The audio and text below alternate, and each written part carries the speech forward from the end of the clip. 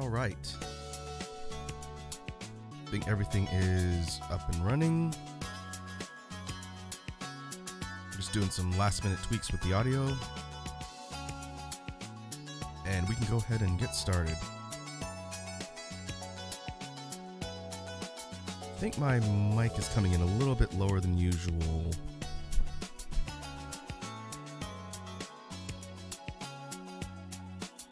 What I'm going to do is switch to the Jamstream layout, and then we can make sure everything's good to go with the sound before we get started. I see Wazzy's in the chat. What's up, Wazzy?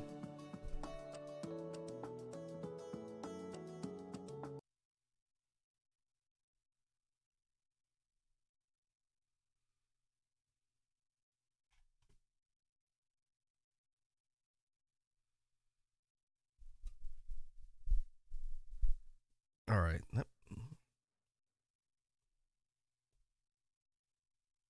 Let me see why audio is so much lower today.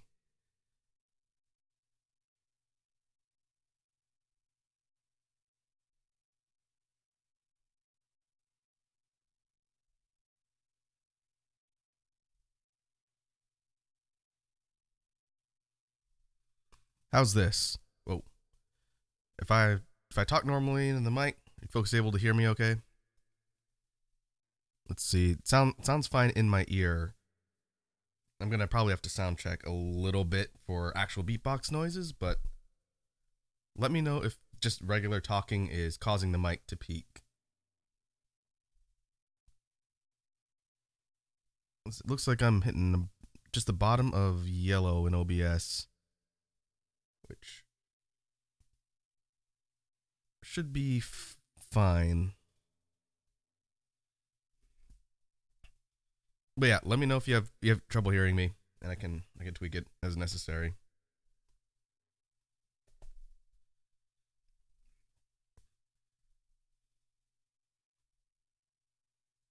All right, I think what I'll do, I wanted to do a little bit of a sort of catch up and intro today like we normally do. But let me put down a real simple loop beat just to have some background noise while I'm talking here, and then I'll kill it once we actually start the practice session.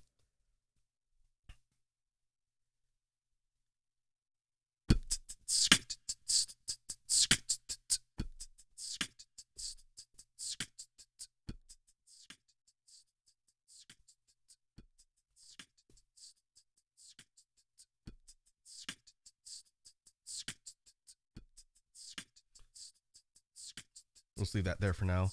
Hey, Pint-Sized Kiwi's here. Kiwi says, so I've fallen down the weirdest YouTube rabbit hole. You know those emergency alert alarms that are sometimes on TV? Like the public broadcast ones that have like the really loud tone if there's a natural disaster or something? That's what you're talking about? Yeah, I've seen those before.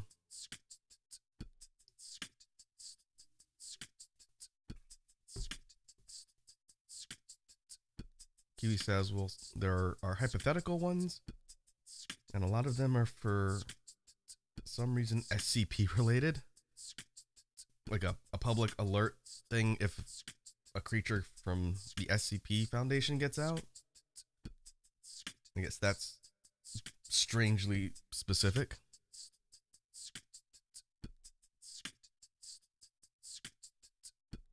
Wouldn't be the weirdest thing I've heard on the internet, though.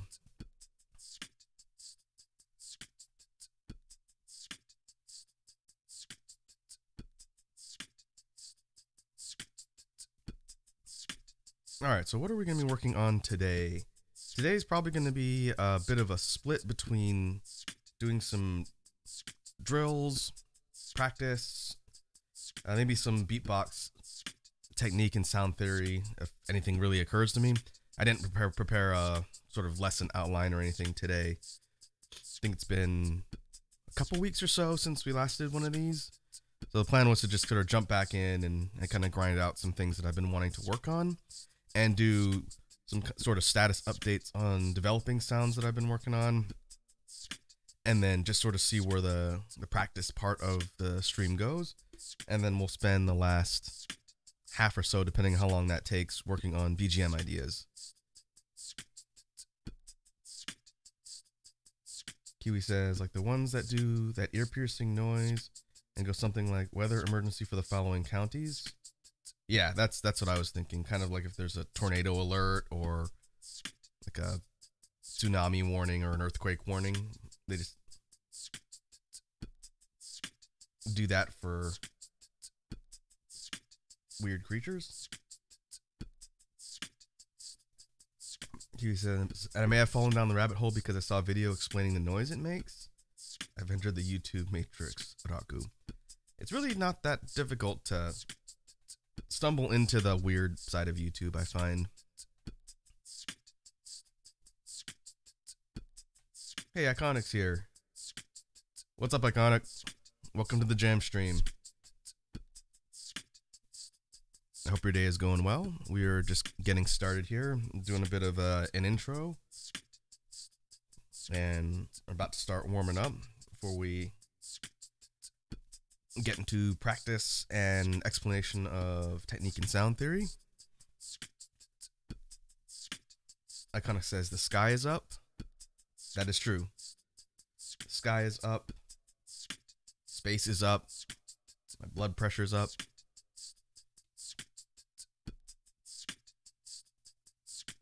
Iconic says, I'm well, thanks. Hope you is good. I'm good. I could have woken up a little bit earlier for planning purposes today. But other than that, it's all good.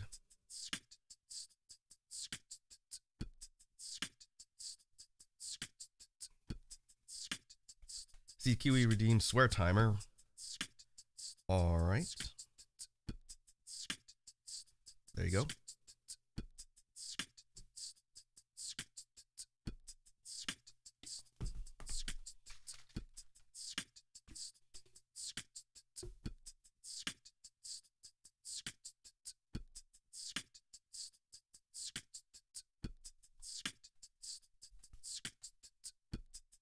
Iconic says no swearing beats. I really wish I had a sound sample for like a swear beeper noise, like they do to censor naughty words on television. I think that'd be really funny to have as a sample on hand so that I could put it into a loop. Let's see. Kiwi says, also, if you have a bee theming, why is your background octagons and not hexagons? It was on the last version of my Beatbox jam stream template. It's still on some of my layouts for other things. Like some of the gaming ones, I think it's a mix. The reason why I changed it was to upgrade the shape and pattern design, and also because NFTs. Because the internet, it's terrible. Now when people see hexagons because of that profile pic thing, a lot of times they immediately think of NFTs, so I didn't like that. That's why I started switching my pattern up to octagons. Maybe after that I'll do like decagons or something, like a 10-sided. But good eye. You're the first person to ask me about that.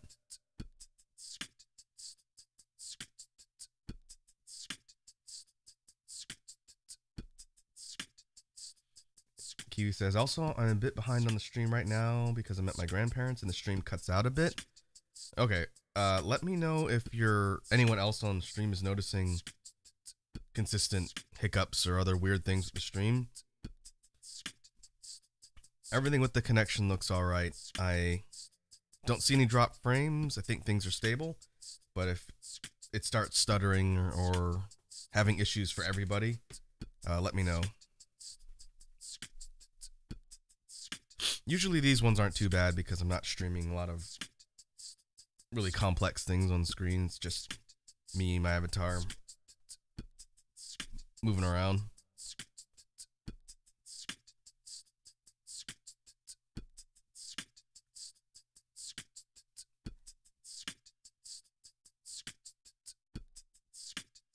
All right. Let's go ahead and move on to warm up. So we'll go ahead and kill this. This will be a good chance for me to sound check and make sure everything is coming in good audio wise. I'd rather my speaking be a little bit quieter and then That way I don't have to basically get right up next to the mic because I know the actual percussive sounds from the beatboxing will cause it to peak, especially the sharp things like some of the snares.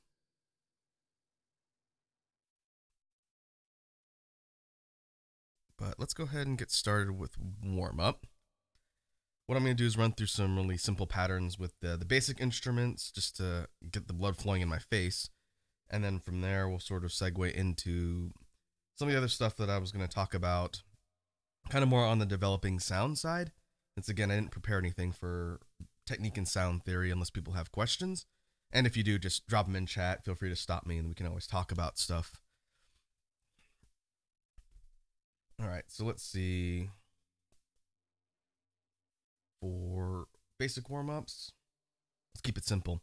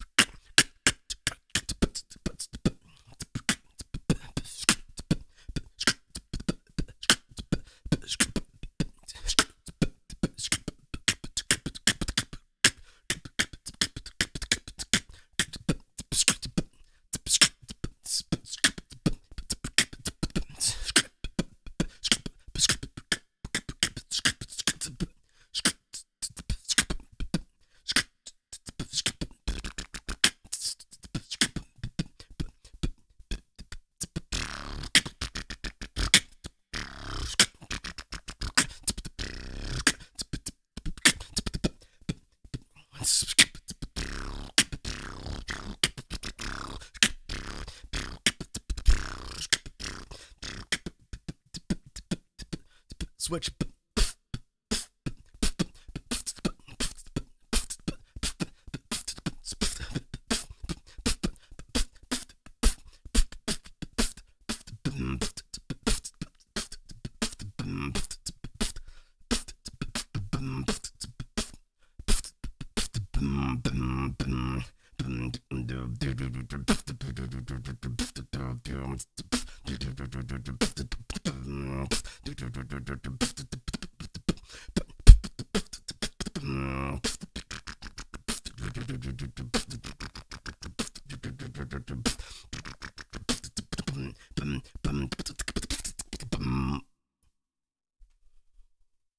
I'm spitting all over my monitor.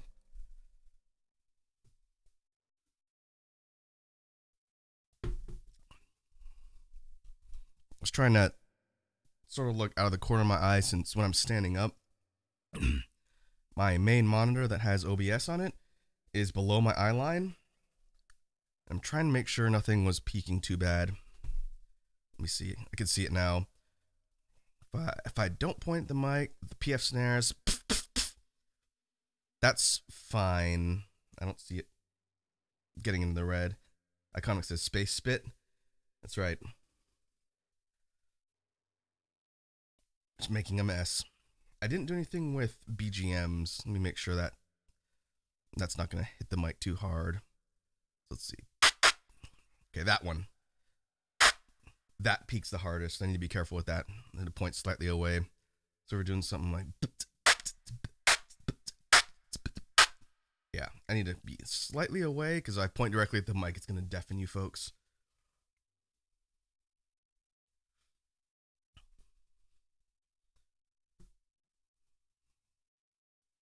Other than that, I think sound check is good. We'll just continue to monitor it like normal. I know I harp on sound quality a lot, but it's my biggest paranoia when it comes to streaming.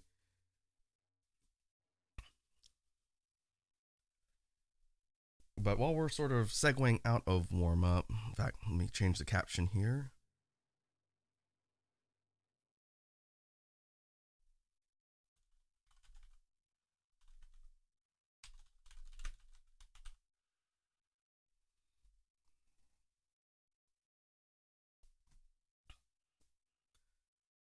We'll call this. Oh, I can turn the swear timer off. I need to point a party in charge of reminding me to turn that off when it expires. So it's not just sitting there on screen being annoying. But let's see, for sound theory discussion, there are a couple instrument sounds that I did want to sort of revisit and talk about. Like we usually do on these particular jam streams, when I bring up either techniques, sounds, or things within Beatbox that is either something I want to talk about or something I haven't talked about for a while. It's good to sort of recap and just sort of relook at things, especially if sounds have changed since the last time we talked about them. And I kind of wanted to explore the idea of other types of alternate instruments on today's stream. Just sort of thinking through in my head if I were to go through a list of all the different sounds and instrument types that people can have.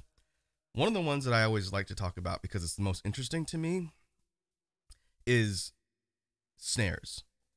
And if you think of a drum set or a drum kit or even an electronic drum machine, obviously the main instrument components that you have for constructing a rhythm would be, you know, your kick drum, the pretty simple.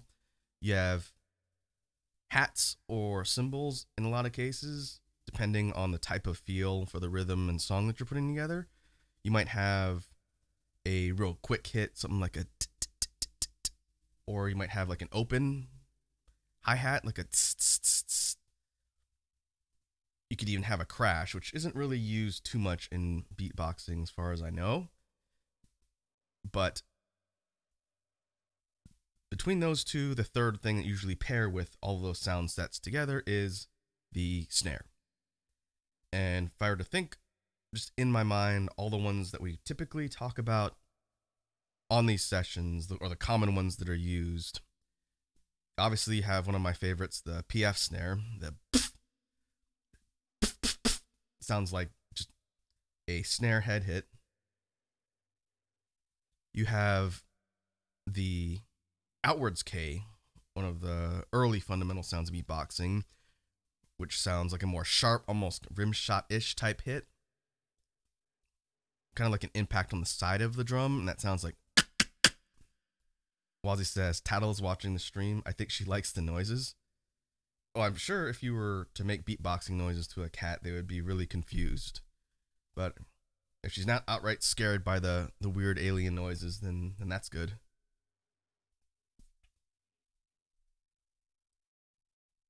On the topic of K snares, again, outwards K snare sounds like. The inwards K snare sounds like. Hits a little bit different, has kind of a breathy kind of impact behind it, depending on how sustained the note is. But the interesting thing is that it's a different, again, flavor of percussive noise than the outwards K. And like we've talked about on previous streams, the inwards K is one of the more difficult beginner sounds to learn, just because it's a really weird sort of technique. It's not a technique people are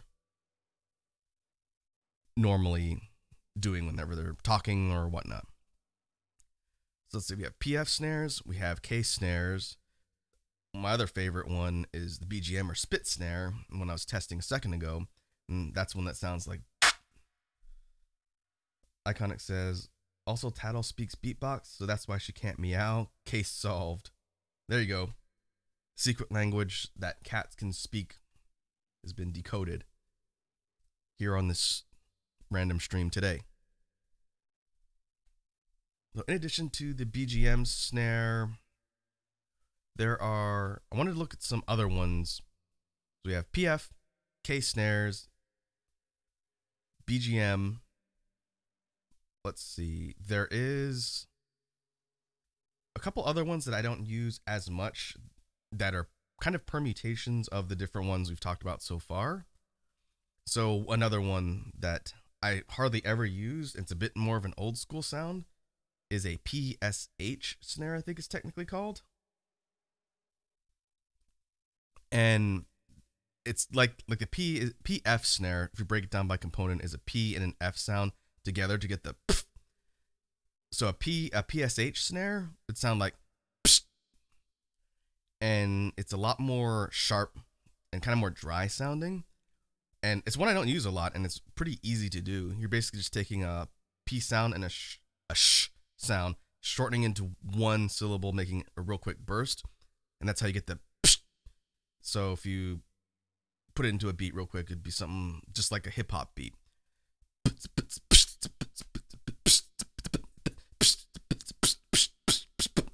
Something like that. Hey, Edward's here. Edward says, can you talk a bit more about how to do the inward K? Sure. I'll sort of do a kind of quick breakdown of how to do it. And for folks who've never tuned into the sort of sound theory breakdown of this sound, we've talked about it off and on, but it's usually different groups of people. So this will be sort of like a recap for those who've heard it before and new information for folks that are tuning in for the first time. So inward K, again, inward K sounds like this. And it's done by breathing a little bit of air in, but you have to set a mouth position first before you even worry about taking air in. And I've been thinking a little bit off and on about how to tweak my explanation and kind of make it easier for people to understand. But we'll start with the sort of way I broke it down before. So this sound is primarily created using your tongue. And I did want to emphasize something I don't think I've mentioned consistently that might make it easier for folks that are actually trying to do the sound. So the first thing you have to do is seal your airway in your mouth by sealing your tongue to the roof of your mouth. And if you do that, you won't be able to hear anything. But if you seal your tongue to the top and completely block air and try and breathe in, then you get nothing. It's just a... If you do that with your tongue forcefully, it's how you get the sucker punch sound. But if you just place your tongue and then make it so no air can get past it, and it's completely sealed and it feels like, something is blocking your airway, that's the first step. That's the set position for the inward K. Once you have that position set and no air can get past, you're going to attempt to breathe in a short breath of air, and at the same time, you're going to bring the back of your tongue down to let air in. You're not going to drop your whole tongue from the tip and whatnot, just the back. And so, thinking about the position, you can keep your tip of your tongue anchored the whole time when you're doing this, if it doesn't need to move. It's the back of your tongue that's going to release the seal. So if you think about it from just the muscle perspective, if you have your tongue sealed and then you slowly bring the back down and just inhale normally, it sounds like you get a little bit of a sharp hit on mine because it's used to doing the K snare, but for most people, it's probably just going to be like a once the back comes down, and that's keeping the tip up at the top, which is why you're getting that sort of hissing noise, because air is going around your tongue essentially and going into your throat from the corners and moving past. So the way the snare works is doing that drop of the back has to be timed with your breath intake at the same time. And here's something that I didn't emphasize a lot, and it did help me, I just remembered. When you do this, it helps to sort of pick a side of your tongue to sort of guide the air through. And that sounds really weird, and it's something you got to experiment with a little bit. But the way you can kind of get the airflow to move in a direction is to move your jaw to the side. I move mine to the right, so technically the snare is on the left side of my tongue. And it's like the left side that's sort of popping down. But moving your jaw to the side forces that to sort of guide into one of those two channels, either the left or right. If you've never done it before, you just pick one, it doesn't matter. Some people can do an inward K from the middle, and that's really hard to do. But if you take the sealed pressure motion, breathe in and move your jaw to the side all at once, you will get something that sounds a bit more like an impactful snare, but it won't be clean. But that combination of motions is how you're getting a...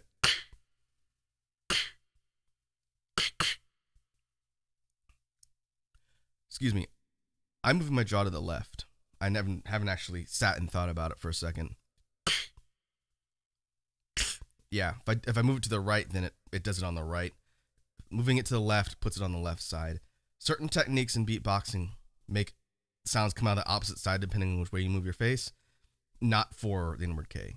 Whichever direction you move it to, that's the side that the sound is essentially going to come out on. And so the tricky thing is sort of learning, one, the motion of inhaling, popping the back of your tongue, and then moving your jaw to whatever side. And then once you can sort of get like a loose, kind of wet, like a sound, practicing it over and over again until you get the muscle memory and strength. And over time, it gets sharper. And my inward K at the beginning was pretty messy. It was not my strongest snare by any means. But just practicing it over and over again and doing the muscle memory and repetition is how you clean it up to get really sharp. And then it goes from that sort of breathy, kind of loose type of noise to the sharp. And it's a really neat sound because it hits pretty hard. And like we've talked about before, when it comes to air regulation and not running out of air and passing out on your feet, you can use it to intake a little bit of air real quickly when you're doing in between beats. Like I think the sample we used before would be something like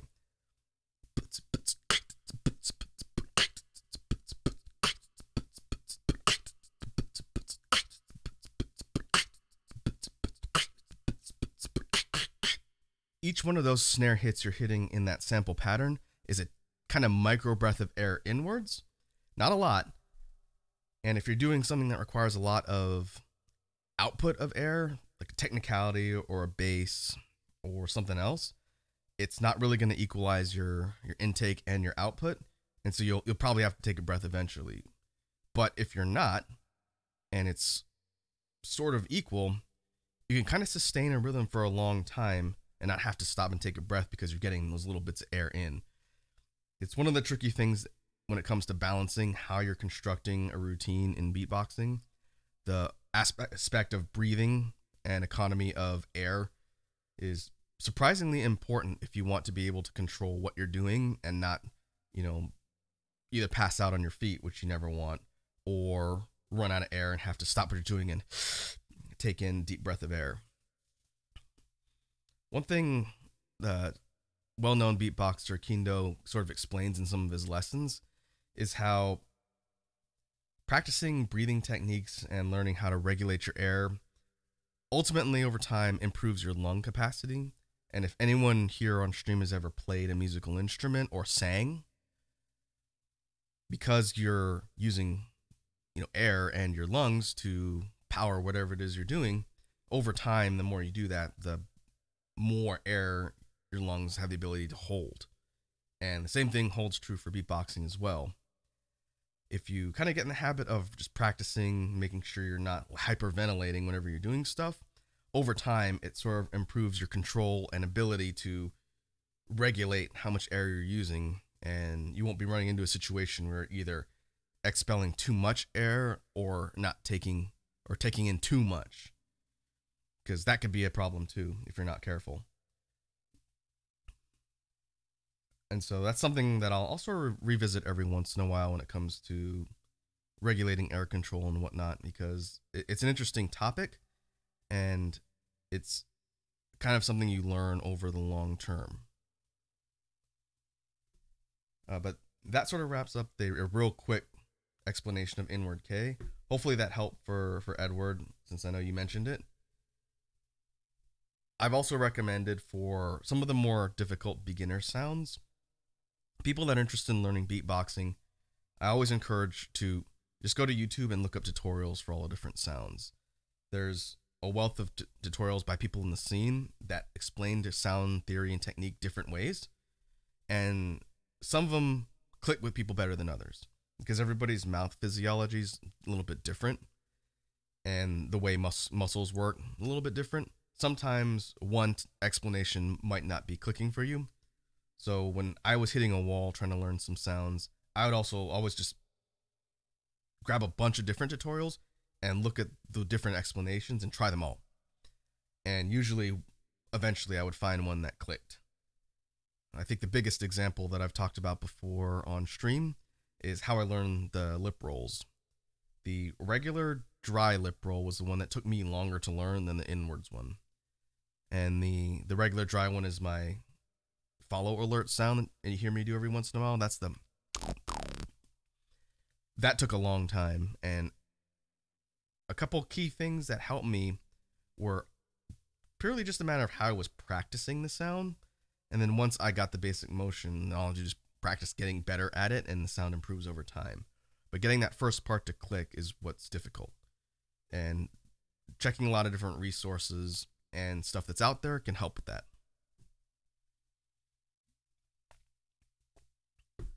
Back on the topic of snares. So we've got most of the air-based, or I guess lip and or tongue snares, I guess you can call them. Iconic Redeemed Hydrate. One step ahead of you, dude. I am doing my best to keep hydrated. On the topic of snares, there's a couple other ones I wanted to sort of talk about, and some variants and variations in technique. Mostly because they're not ones I use a lot. So again, the first one I used was talked about was the PSH, the psst. Probably should use that one more often because it's a bit different.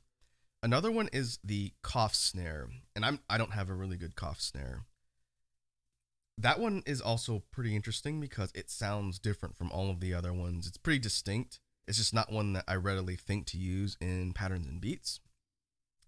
And so the cough snare, which I think I've talked about briefly before when we did our breakdowns of sound theory way back. This might have even been on YouTube before we started here on Twitch. But the way you do the cough snare, it's kind of literally what it sounds like, but not quite. You're not doing like I have a cold cough into the mic. You could, but that's not the way the sound works. The cough snare, if I can do it, sounds like, and mine's kind of weak and not very sharp because I don't practice it a ton. But if I put it into a beat, that same one from before, it might be something like,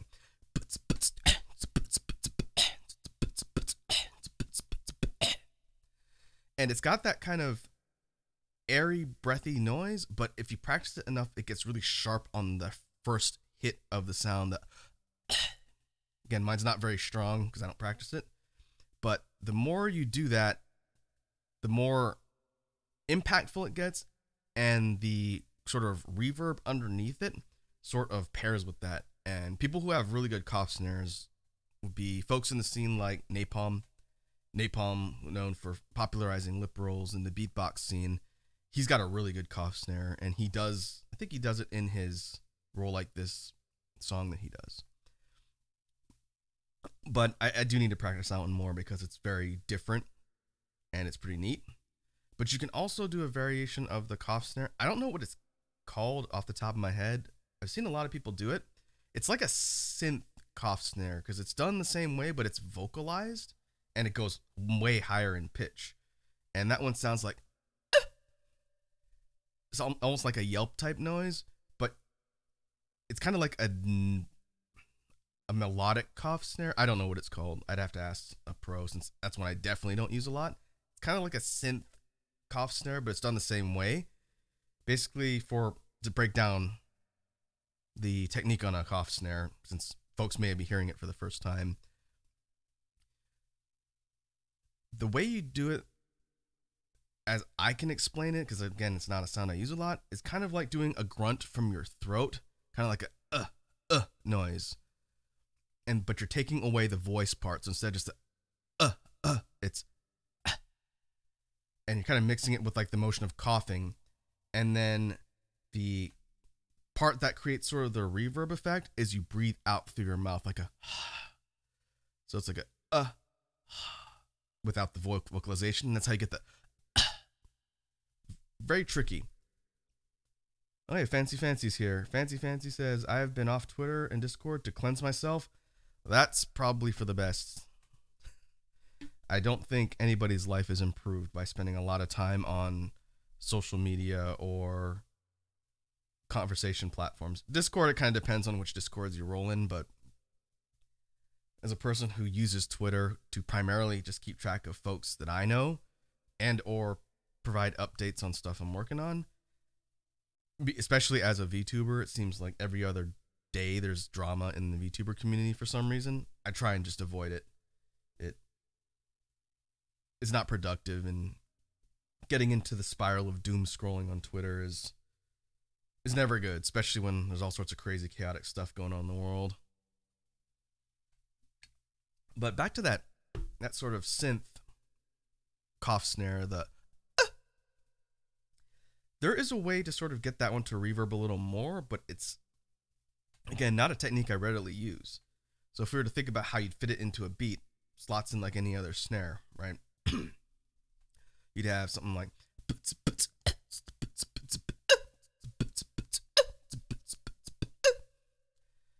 if you sort of play with the mouth position and give your mouth kind of an O shape and kind of shape that kind of high pitched sound as it comes out, I think that's how you get some of that reverb noise. That's how you're, instead of just getting like just a yelp into nothing, that's how you're getting a little bit of an echo. That's not done with any production. It's just because I'm changing the shape of my mouth as the sound is coming out. It's very fast. But it's kind of versatile because you could change the pitch a little bit and sort of change where it's coming from. I'm not good at doing it, but it is another tool that you can put into the repertoire of sounds. One person that's got a really good sort of melodic cough snare, if you will, is Jin Shinozaki. He uses that in a lot of his routines, and he does it very, very well. Much better than I can even replicate here. Lion Tamer redeemed Hydrate. Hey, what's up, Lion Tamer? Welcome to the jam stream. I will take a drink of my smoothie here.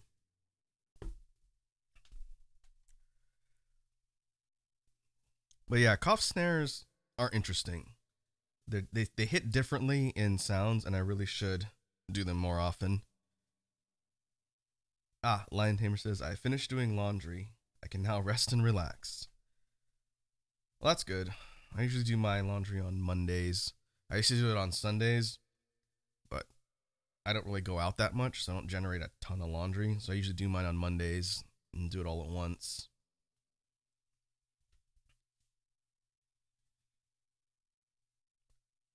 But let's see, let me think. Oh, we're going to continue to break down snares. And one that I kind of forget to mention a lot, but it's really important, especially for some of the stuff we're going to talk about later. We have the rim shot, the actual in Beatbox rim shot sound, which is a cousin to the inward K. It's basically done in the same motion, and usually they recommend that you learn the inward K first, since it's done from the same position. But it's done with just mouth pressure and not breathing in. It's a non-breath snare. So if you remember 10 minutes ago, we were talking about the inwards K. It sounds like the rim shot sounds like similar type of hit, but it's not breathy at all, and it's very short. And as a result, it is very handy for things like technicality, which we'll talk about sort of after the discussion of instruments and snares.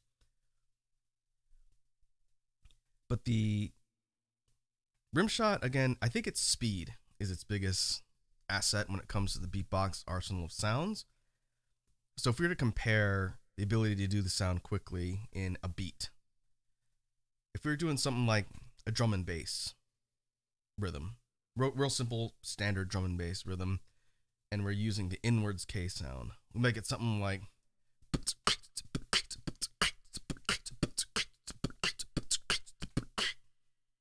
pretty simple. You've heard it in a million drum and bass songs out there.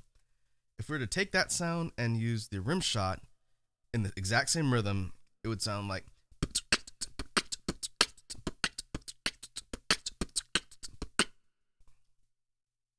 and I think I did it maybe about 10% faster too that time. But the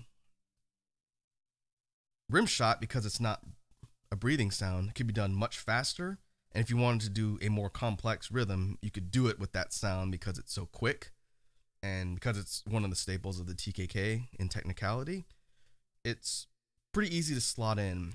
So the one variation for drum and bass I was kicking around a while back, let me try and think of how I set it up. Might be something like Let's see. We did it on stream. It was a long time ago. Let's see.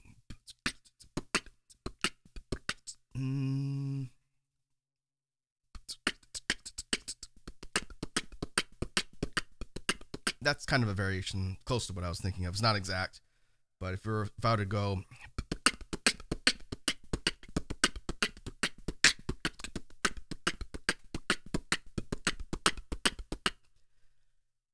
a lot more rapid and quick, and the main reason why it's easier to do that with the rim shot is because I'm not having to breathe in for each snare in the set. Like I could do that with the inwards K, but it's a lot harder. That would sound like,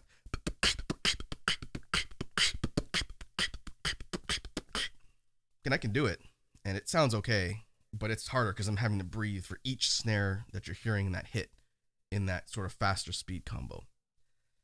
And so a lot of the building of rhythms and beats and beatboxing, like we've talked about on these streams, is experimenting around with sound combinations and trying to figure out, okay, what makes the most sense and what's the most efficient? Because you could kind of plug and play a lot of things, but the beat's going to sound more clean if you're doing things that are more efficient, that work with whatever it is you're doing. And that's sort of the fun experimental nature of beatboxing, right? You can say, all right, here's my rhythm. I'm going to cycle through every snare I know and just see how it sounds to my ears. And at the end, say, okay, this one is the one that worked the best. If I was going to repeat that chain of sounds in a routine, I think I want to select this one because it's going to be the most efficient way to do that. And then that's how you sort of put stuff together. Maybe in the future, we can have kind of like a pattern and routine discussion again, and sort of talk about how you put the components of things together to form a routine. Because I don't think I've talked about that a whole lot on stream. The idea of, yeah, you can make sounds and combine them to make patterns. But if you're taking those patterns and creating a routine, that's the, more fleshed out song performance aspect of beatboxing, right? Like I could be sitting here doing all day long, but if I wanted to actually structure a routine that's a start, middle, end, or transitions in between, then it's not just random sounds put together into a pattern. It's taking those patterns and arranging them like you would in an actual fleshed out song. And then if you're on stage or in a battle or something, you're performing that in that order, like a structured song or like a dance or any sort of thing. That's why they call it a routine. It's a planned sequence of things constructed into a whole song. And we haven't really talked about that. So if routine construction is something you folks want me to talk about in the future, I can definitely do that. I'm not an expert at it by any means, but I have created routines. You folks have heard some of them on other streams. They're not the most complex, but they are organized, structured things that I use for instances where I need to bust out something that's a bit more organized than just a freestyle. So that's the difference. All right. I think that will do for the discussion on snares. We talked about snares for almost freaking half hour.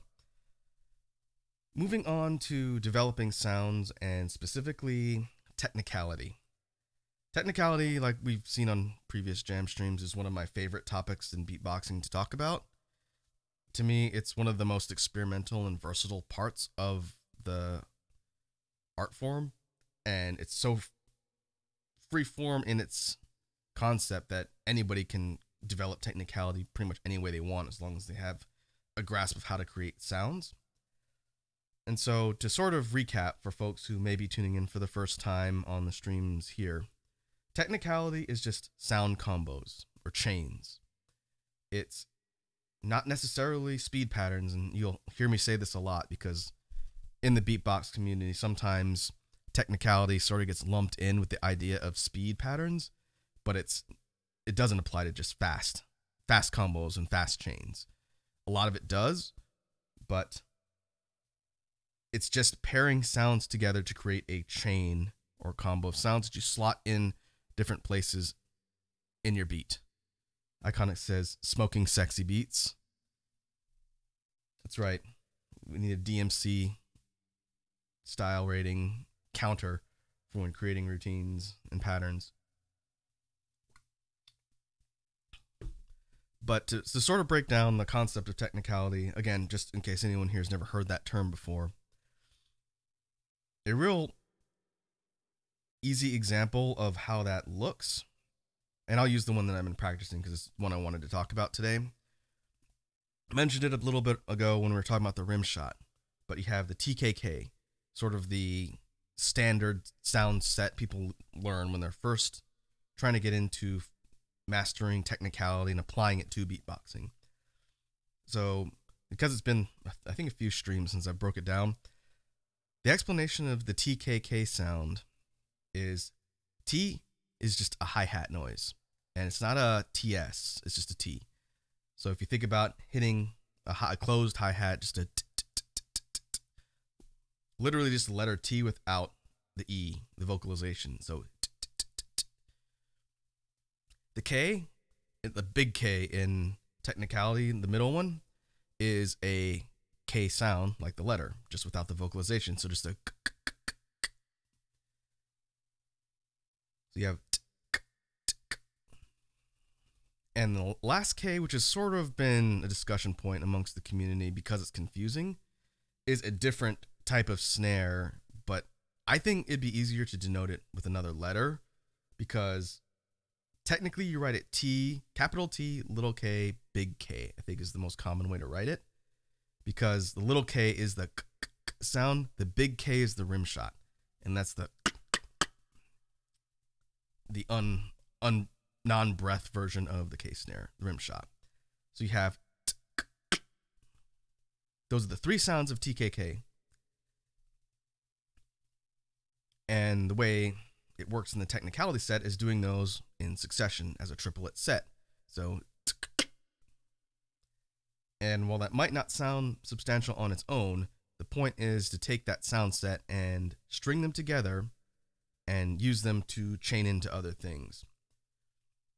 And to get further back in the past, in case people haven't heard this part of the story before, usually folks that are starting off in beatboxing that want to get into the technical aspects learn that set first, the TKK. I am one of the weirdos who didn't do that. I couldn't do the rim shot for a long time. That sound took me forever to learn because I couldn't get the technique down. So the technicality sound I learned first was the TKP, or TKB, depending on how you do it. And that's the one that sounds like T, same T, it's just 2/3 are the same sound, but instead of the third sound being a rim shot, it's just a P sound, just a very similar to a B sound. They're sort of synonymous in that case. So TKP,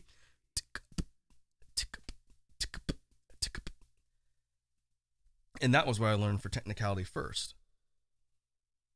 And when I do different routines and patterns and whatnot, you'll hear me string those three together a lot. It's one I try not to overuse.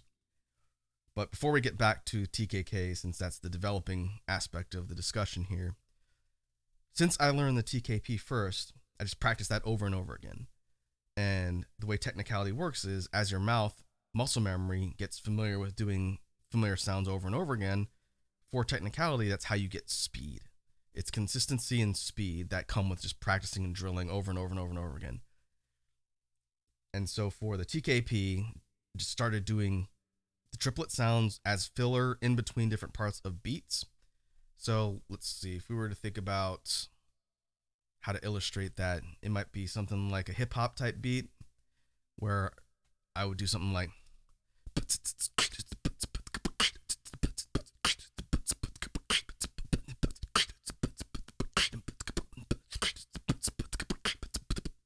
and you hear in between different parts of the rhythm, snare, and the hats and everything, you're hearing that really quick.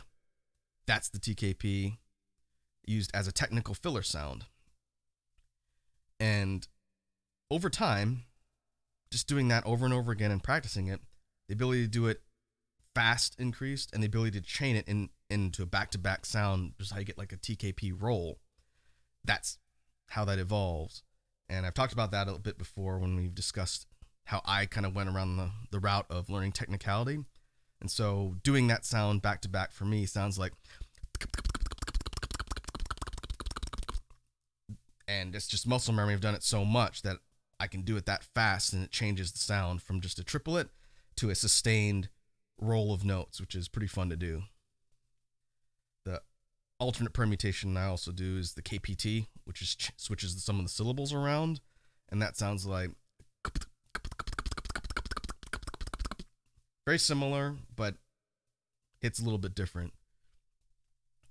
So again, the idea of stringing sound sets together is very simple, but you can do a ton with it. And it's basically a free-form way to take that and plug into your beats to give a lot of variation and to mix things up, and not just, have a straight beat that doesn't change. So you could do something like, again, we'll go back to hip hop since that's kind of my default setting for illustration purposes. If we change up some of the sounds slightly just to give a different beat, and we're doing something like,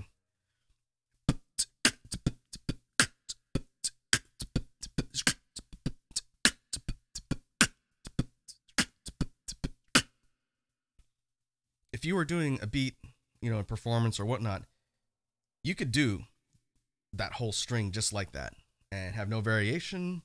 It probably wouldn't get you any points in a battle, but if you're just showing people, hey, this is what beatboxing sounds like, sure. It's a pretty straightforward, basic example of how you create a rhythm using percussion sounds from your mouth. But if we were to take that example and then tweak a few bits here or there using technicality, it changes. So if I'm going to try and duplicate this as close as possible. If we take that sound and then mix up different parts with technicality, you might get something that sounds like,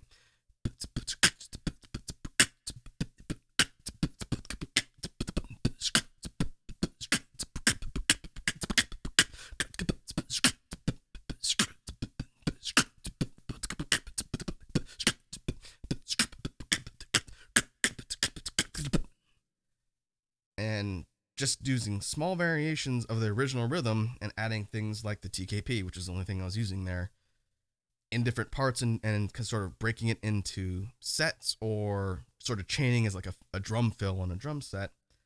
That's how you can really mix up the way beats sound and hit, and it's a lot of fun. It's a lot of experimenting with, okay, if I chain these different sounds together, is it going to flow? It's not going to sound like I'm awkwardly jamming in a bunch of extra sounds and percussion type rhythms. Is it going to flow, and does it sound sort of natural when you put it all together?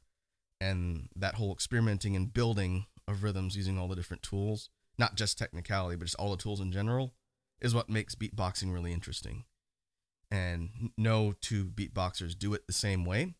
Everyone sort of evolves their own flavor and style and how they put stuff together. I guess unless you're in a class, like a big class where everyone's learning from the same instructor and doing it the same way.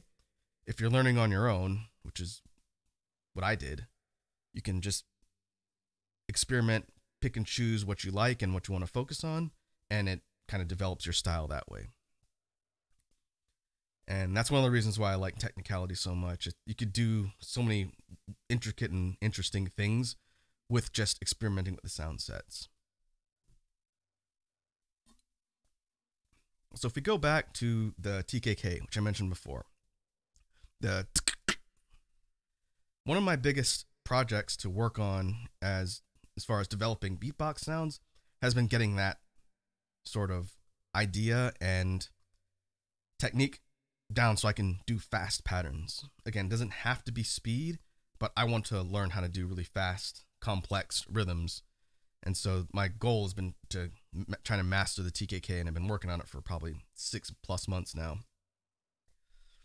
But I wanted to sort of experiment, or for the sake of the discussion today, sort of show what I've learned and what I've been messing around with on my free time with just that specific sound set and how to create sort of speed patterns. Because again, it's very different in technique than the TKP, even though they sound very similar.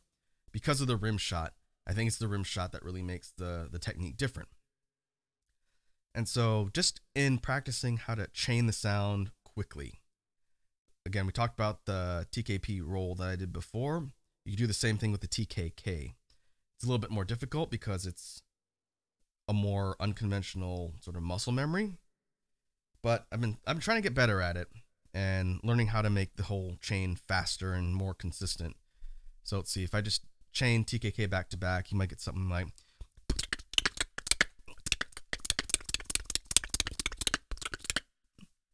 and I really should practice doing sustained chains of that. That's not what I've been focusing on lately, but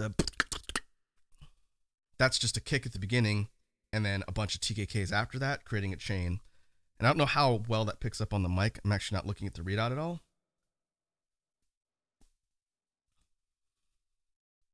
Lion Tamer says, that's what macaroni sounds like?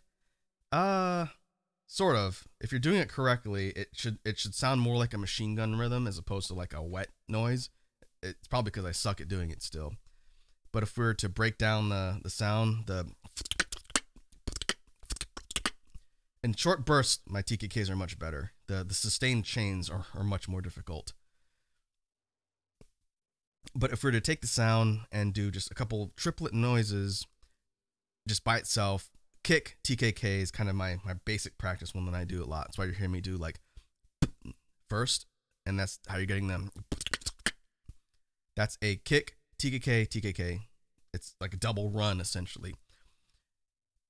Another thing I've been messing around with, which has been kind of interesting, is changing things in between or how the sound sort of chains. So it's not just straight TKKs back to back. And what that sounds like might be something like, instead of doing just TKKs nonstop, it might be TKK, kick, TK, TKK. This is difficult for me to sort of talk about out loud because I only think about it in my brain. I don't write it down. But if we were to think of a rhythm, I'll just do it and try and explain it. That might be the easiest way to do it. If we were to go, okay, I got a variation that'll make more sense. Sorry. TKK, kick TKK, F TKK, or FT TKK. The hat technically in between is also one that I've been working on because it's fun to do, and that sounds like it's 4 sounds, but instead of the kick, it's just with an F. So you get 4 sounds. And if you do that, you can actually alternate, which is another good practice rhythm. B, TKK, kick. So it's kick, TKK, F, TKK, and alternate the 2. And that sounds like, and that forces your mouth to try and do the sound from different positions, which is really good practice. If you want to get good, you have to be able to jump into that muscle memory from any different angle and different instruments. And so if you take that alternating TKK string and you do it quickly, it sounds like, I'm not good at doing it sustained either, but in just 6 or 8 notes, you're taking that and you're breaking it up with different sounds, and you're starting it in different sounds in different places, which is kind of fun. Let's see, another one might be TKP, TKK.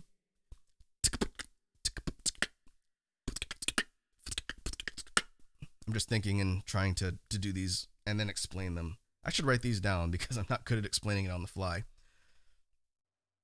But if we think about just taking the TKK pattern and plugging it into different permutations, that's why as I'm noodling around here just randomly, you're getting things that are going from just a to, and again, that flexibility is what makes technicality so interesting, but it's kind of difficult to describe, I'm realizing. If you're doing complex rhythms, trying to write them all out in notation, which maybe I should do an explanation on that in the future so people can see how beatboxers write notation for rhythms. That might make it a little bit easier. Like I could do a whole lecture on TKK or technicality specifically. If folks want to see that, then by all means, I can definitely do that.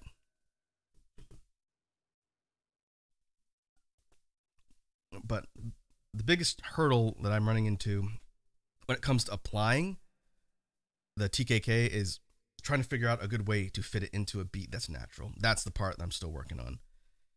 Because as you're learning the different sounds and sets and the techniques, you could sit there and just, you know, in a vacuum, be like,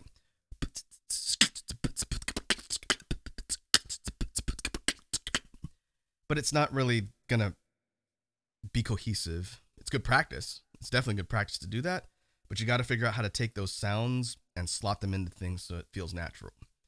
And for me, since it's not the set I learned initially, it's way more natural for me to do that with the TKP or a variation on that. And as a result, it's difficult for me to use TKKs as chains within patterns or routines right now. I'm getting better at it and learning and trying to experiment with putting stuff in different places, but it's a long-term goal. In addition to just getting the speed and consistency, it's applying the sound set and putting it in place. It's something that's going to fit into a song and not just sound like a fancy speed combo that you just do. So that's more or less what I wanted to talk about on the sound theory. I do want to do some actual drills in practice because I've mostly been talking and demonstrating stuff for the last 30 minutes or so. Before I move into the BGM brainstorming sections, I guess what I'll do is I'll run through some just drills and apply a lot of what we've been talking about, and then work in some basses and some other things to sort of give people a demonstration of, you know, just practicing and drilling these ideas, and it's not just me talking. And so I'll just sort of move through several different freestyles and try and bring in a bunch of the elements we've been talking about.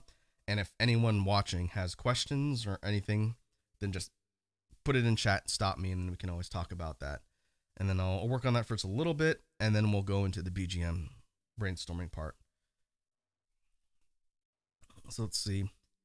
This will be a bit more fleshed out, so I'll start trying to bring in other sounds and experimenting with some pattern ideas. And then if I want to use any of this stuff for routines later, then I can just take a look at the footage. Hey, Naked Snake's here. Naked Snake says, "Hi, I'm back from the new Fortnite season." I wasn't aware that there was a new Fortnite season, but hopefully that was fun. You'll have to excuse me, I know very little about Fortnite.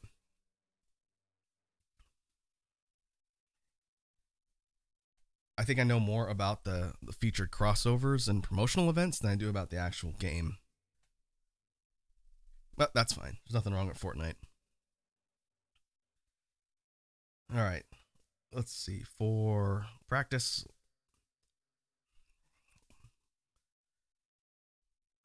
oh, I do need to warm up basses, so I'm going to kind of work all that stuff in at the same time. So let's see.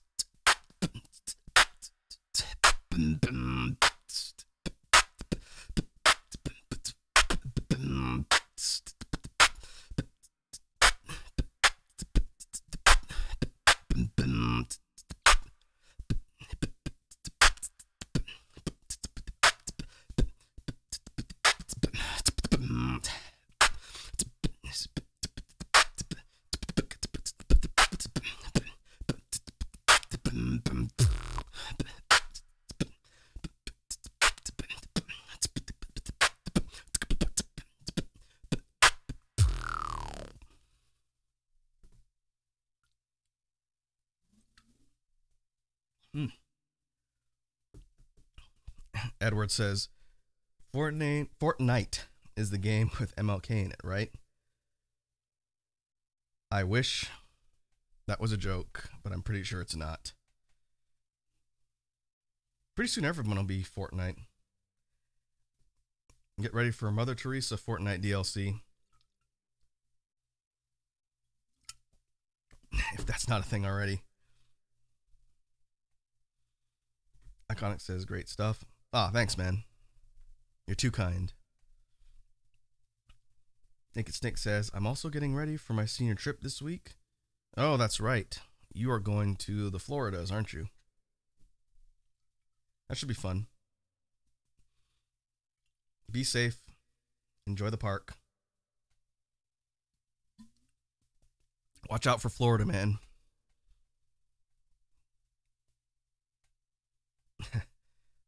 Hopefully I don't encounter the final boss, Florida man there. Naked Snake says, you'll be fine. You'll have to let us know how your trip went when you get back.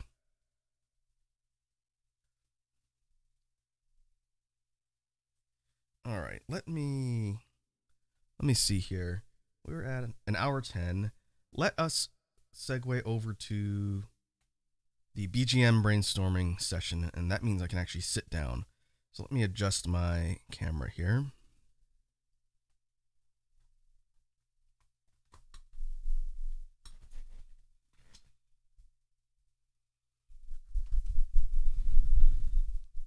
And my mic. Oh, it's good to sit down. It's much easier for me to do beatboxing stuff when I'm standing up. But because I don't need to be doing sustained stuff for the loop station in BGM, I could sit down and rest my feet. Let's change. Whoop. Oh, don't do that. YouTube Studio. Let me change the caption. We'll switch to BGM.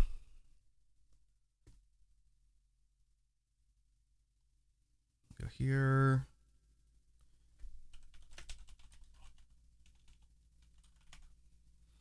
BGM brainstorming. Oh, I just realized I've been doing this whole session without my headphones. My apologies. Normally I remember to do that at the beginning.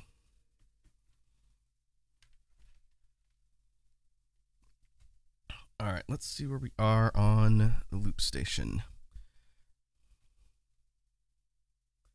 All right, so the way we do the BGM brainstorming is pretty freeform, kind of like the other stuff. Basically, with input from the chat, I throw different ideas on my loop station here, and we try and create BGM tracks to use in future content.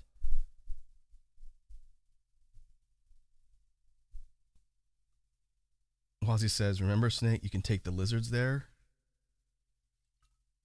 Free lizards? You mean take them home?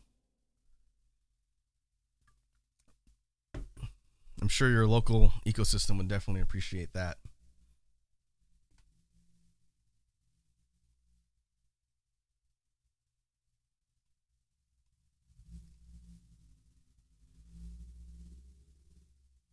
Snake says, I can rescue my brothers. Yep, just don't get anything confiscated for contraband at the airport, I suppose.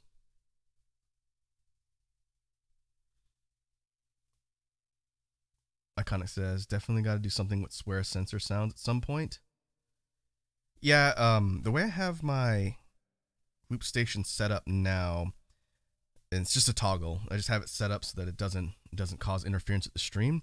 Right now, I can't take input from my computer and just loop and record it. If I turn that on, then anything I play on my computer, I can just hit the button to record and sample. For the sake of the brainstorming session today, it won't matter, but that is something that I'm going to be working on in the future because I want to take some sounds and samples to create some beats. Snake says, "Don't worry, I'm from Louisiana. We have plenty of big lizards." Hey, Red Dragon's here. What's up, Red Dragon?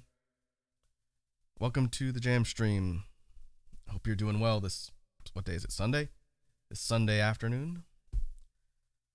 All right. Let me make sure everything is set up here. Sound levels look good. Make sure my loop settings are good. I actually wrote down some ideas for things I wanted to experiment with on the BGM part of today's stream. I don't normally do that, but I had ideas and I didn't want to forget them. So we'll sort of work that in and then see where that takes us. Oh, Sour Lad's here. What's up, Sour Lad? Welcome to the jam stream. Hope you're doing well. All right. So the first one that I had on my list of experiments for today is something I don't think I've messed around with before. And I wanted to experiment with like a Latin dance rhythm, kind of like a club type tempo for an electronic type song you'd find. And I have the rhythm in mind. I want to mess around with things like synths and basses and other things. But to sort of demonstrate what I want to record here on the loop, the rhythm itself is going to sound something like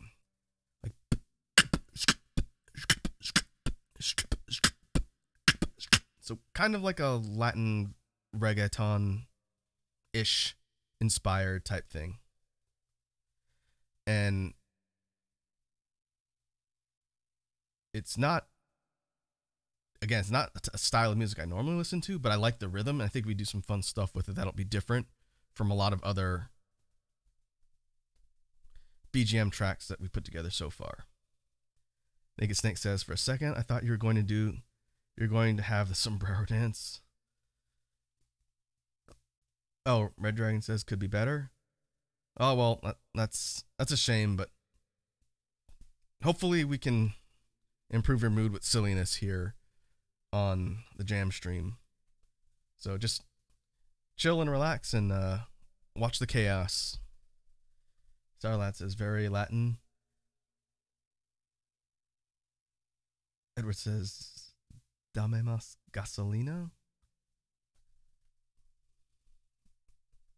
I don't speak French, Edward.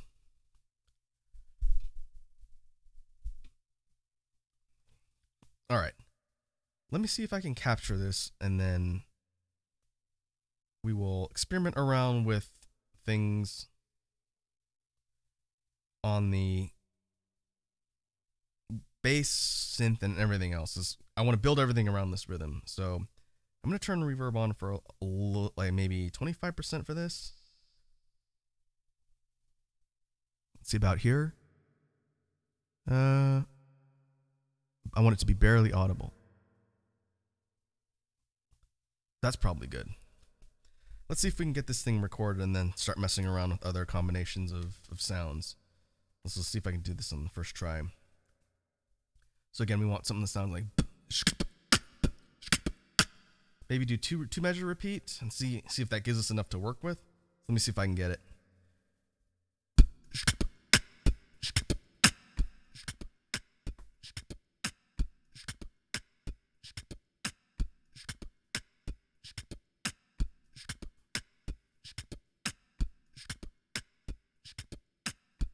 Edward says, "Sacre bleu." I don't speak German either.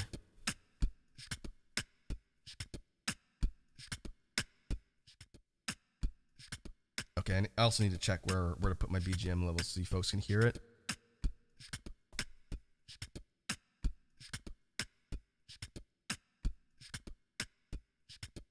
That should be good. Let me know if that's too loud.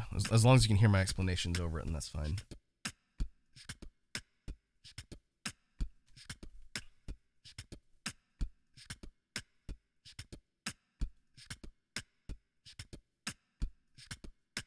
I think it'd be cool to put sort of a shaker sound effect, like a, I don't know if they consider it like a hat or what, but like a shaker sound over it.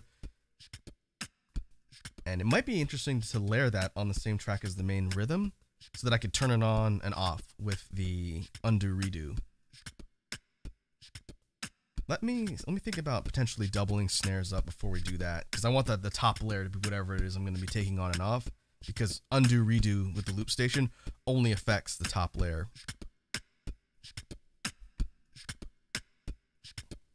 Camera keeps falling down.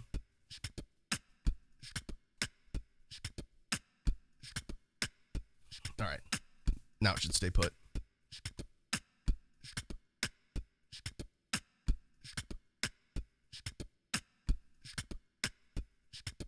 We could do something like add a PF snare on top of the sort of sharp rim shot snares that we've got here, the Owens K. Let's see if I can overdub that. Let's start this here.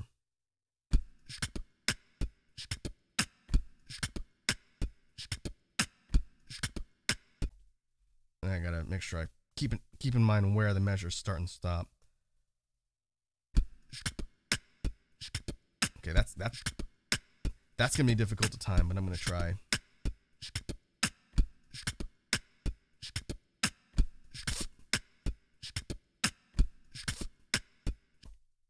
All right, that should be fine.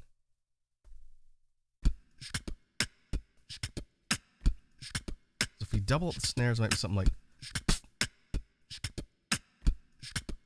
Oh man, that's really difficult to overdub in time, just because I'm not used to thinking about that type of rhythm.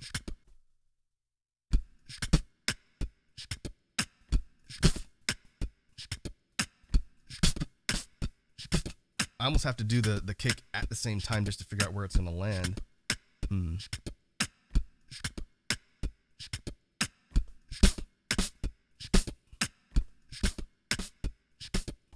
Yeah, I might not be able to do that effectively just because I'm not used to adjusting that rhythm.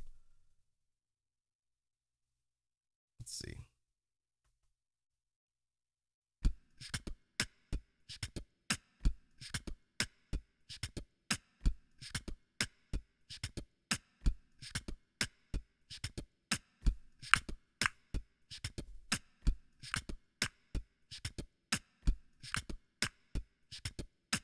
I'm going to try and add a click to it instead of a PF. I think that's a little bit easier for me to sort of time. Let's see if I can do it for all sets of the rhythm.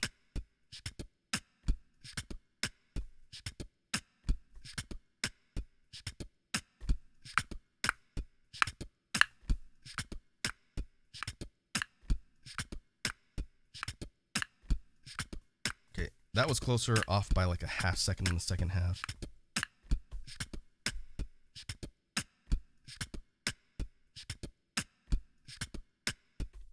All right, let me try that again.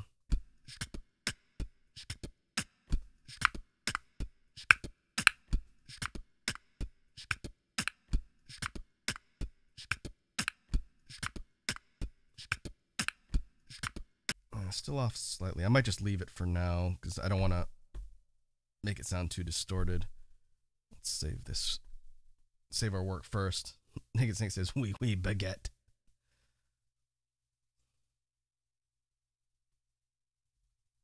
Yes, we're very educational when it comes to languages here. Let me try and get that shaker sound on top of the rhythm, and we'll see if we can get that to line up. Because what I was thinking is, if we play it something like,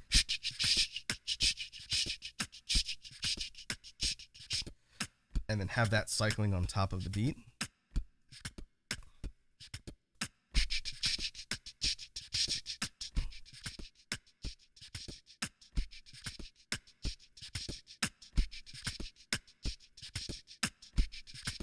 But I think I overlapped it a little too much.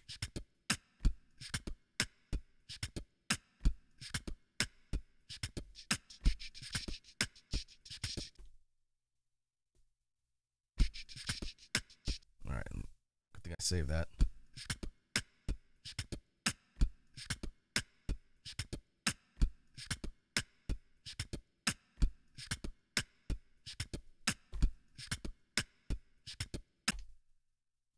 And I think I saved it with an extra input. That was not what I wanted to do. Yep. I need to fix that. I have to record this over again. That sucks. All right. I will save it before I mess around with the shaker sound on top so that I have a version I can revert back to if I need to and screw it up. So let's see. I'll do it again.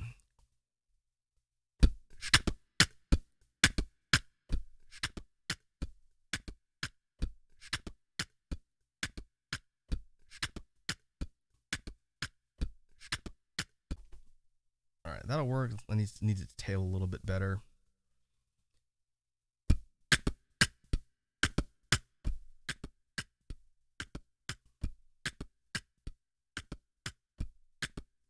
There we go. All right, we'll save that. Now if I screw up the overdub and I can't revert it, it'll be easy to fix.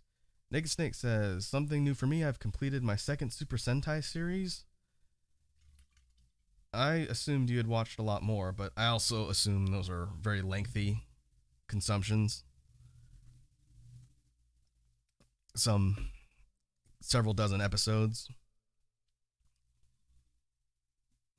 But that's good.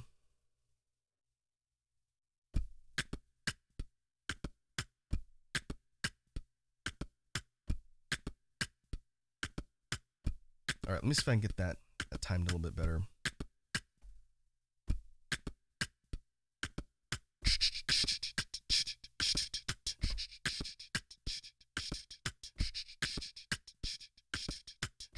There we go.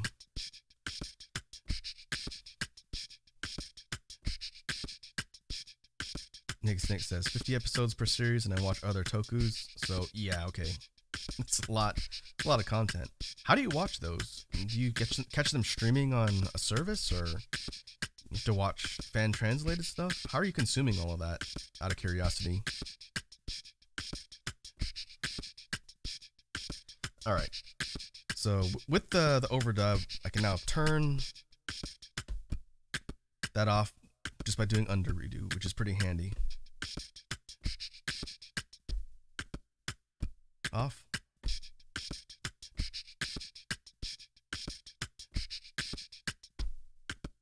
And on. Off. On. Took me forever to figure out how that command works, but thanks to some outside help, I was able to do it. Snake says it's like early anime during 2000s, people have to fan sub all of them. But yes, fan subs. Ah, I gotcha. So I imagine a lot of that stuff's not coming out here.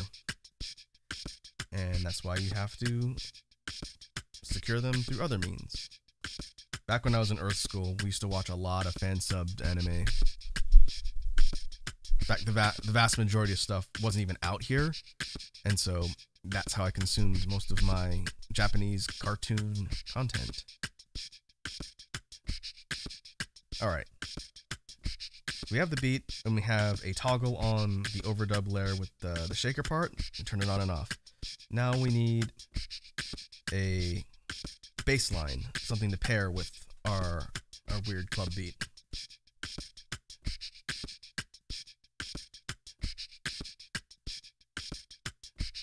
And I was thinking of doing maybe a vocalized chest bass, and then doing like a couple different notes, but I couldn't really experiment with the rhythm until I had the beat in place. So I was thinking something like,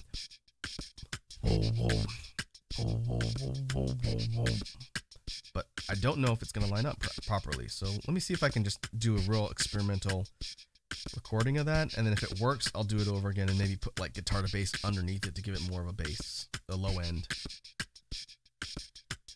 Snake says, but it's slowly getting better. Kamen Rider got a Blu-ray DVD release with sub officially on our recent series. That's good. Are they dubbing those in English, or are they just doing a regular sub? I guess, you know, you could have a whole bunch of different possibilities if you have English dubs. Alright, let me see if I can get the bass line here.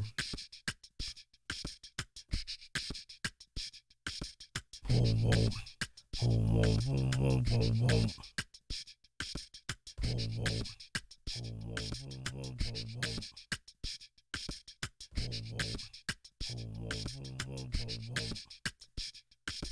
think the rhythm is off slightly, but I think if I do it correctly and get to line up with the percussion, then I think it'll work. Let me see what happens if I pair vocalized chest bass with guitar to bass. I wonder how much that distorts it. I'm going to turn it on, and you folks probably won't be able to hear what I'm saying, but I'm going to mess around with some of the bass lines and see if we can get something that pairs the rhythm here.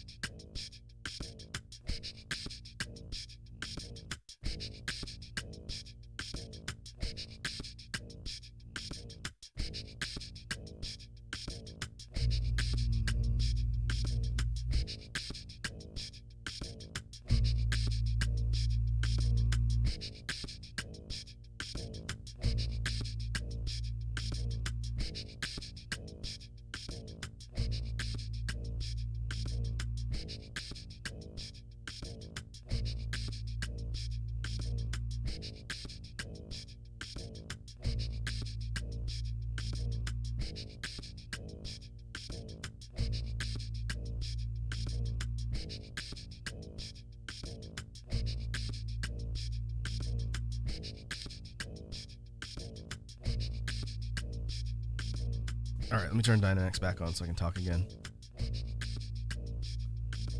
So having guitar to bass on plus the vocalized chest bass,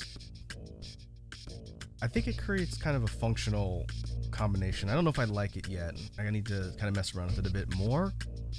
But what I did was I took the loop of the single line that repeats a few times with a couple breaks, and then I put a sustained, regular, undistorted bass line underneath it, so you hear that bass hit for the first measure, and then it drops.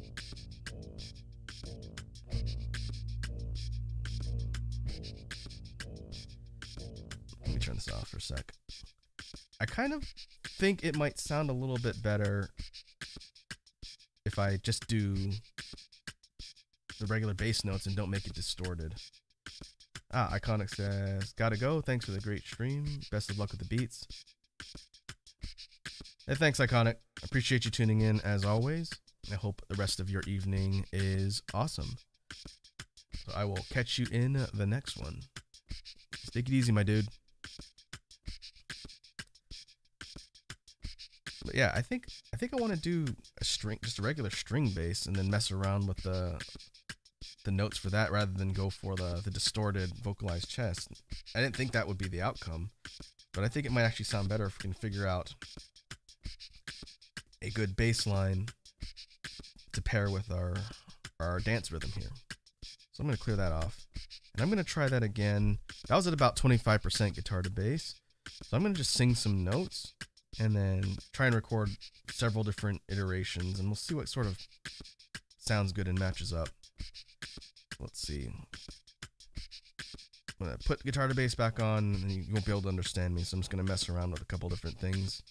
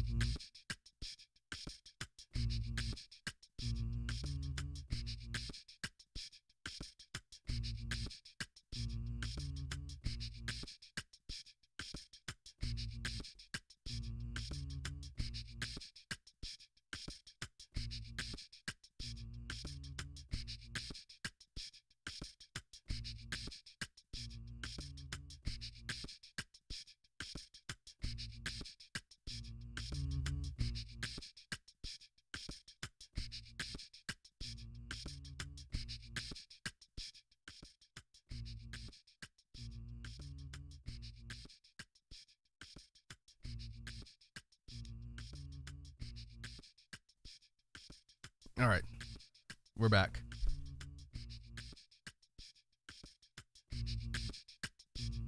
I'll turn this down so I can hear myself talk.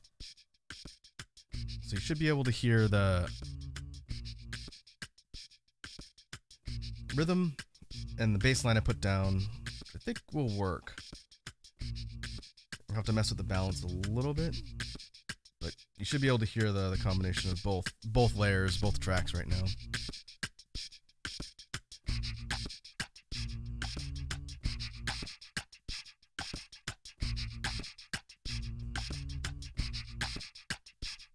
That's interesting. This is with just the octave feature, which I never use. I'm still learning how to actively apply that to different things, but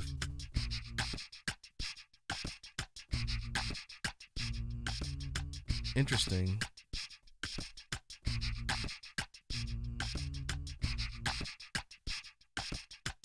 So octaving for this sort of takes the percussion layer and pitches it up a little bit.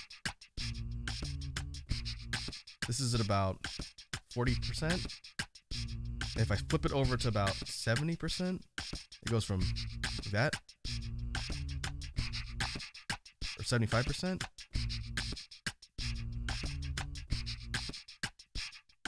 A very, very slight pitch shift, but it goes a little bit higher, which is kind of interesting.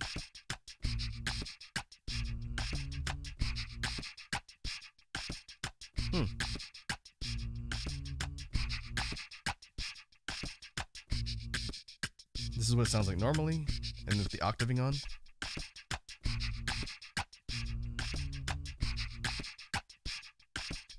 I might leave that on there. That might be fun to mess around with. We've never had that particular sound effect on the track before.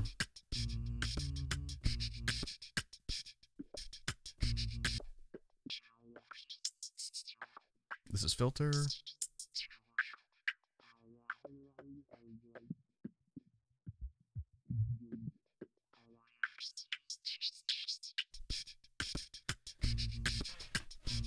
Edward says it sounds like it's lowering the pitch to me. Let's see.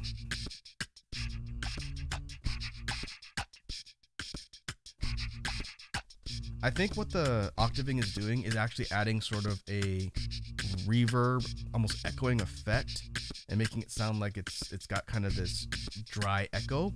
I don't think it's changing the pitch. So if you go up here, basic set of tracks, and I turn it on, this is off. On, off, on, off.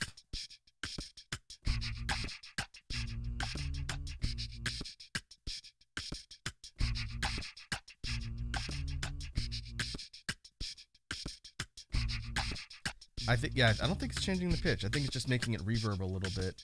It was kind of an interesting sound. I'm gonna leave that on A. See what we can put on effect B.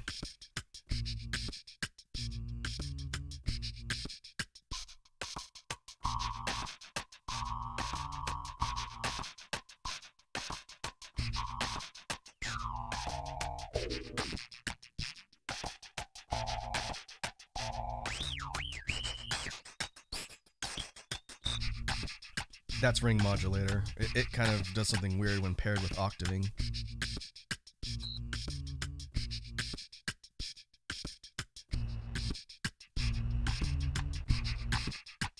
That's lo-fi.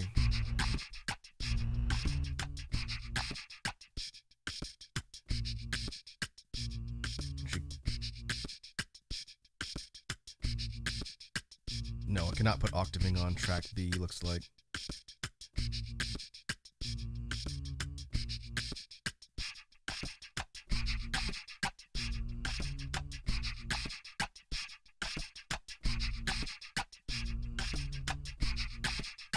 This is chorus, another one I don't use too often.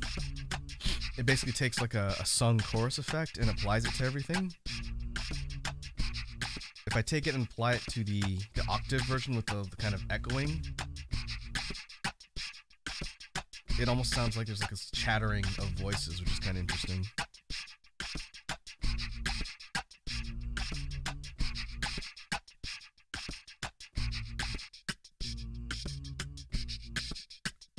Doesn't really do a whole lot when applied by itself without the octaving on. Let's see what else we got. Oh, roll.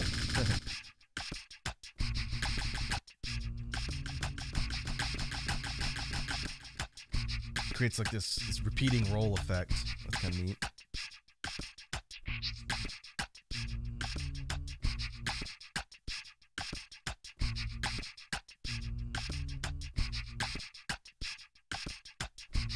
Let's see what else we got.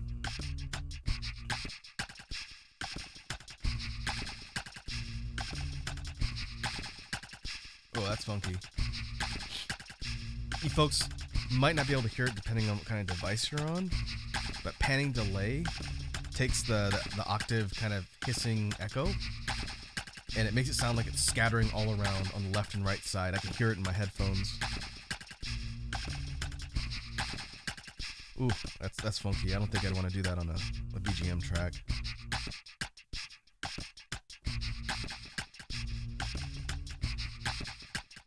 This is just regular delay.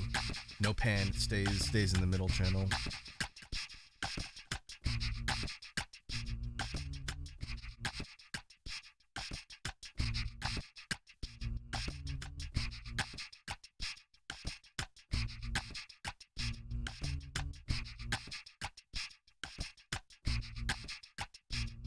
This is a slicer. I think it makes things a bit too choppy. Edward says, these sound effects sound like they can be useful for the next Revenant sound. Oh, absolutely. I'm going to have to refer back to this stream later. When it comes to some of these effects that can create sort of a more unsettling sound, I do want to put together something else for Halloween next year.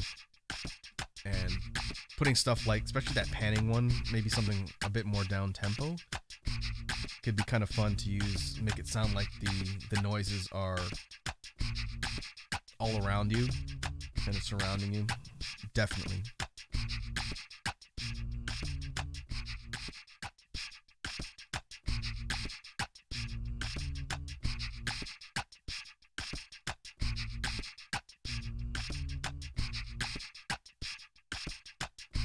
Actually, let's try something else. 75% with the octaving. If I turn that on and then take the shaker sound off, what does it sound like?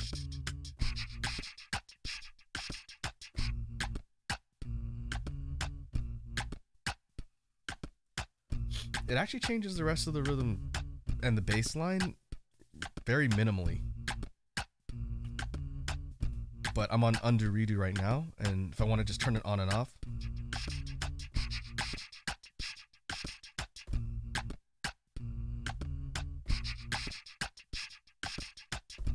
I can just toggle it with one button, which is really neat.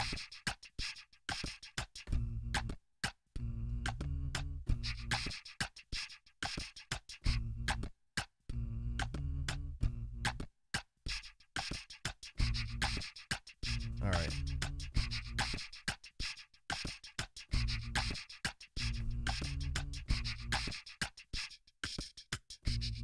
Let's stop this. I need to save my progress. I don't want to lose the stuff that we've been doing.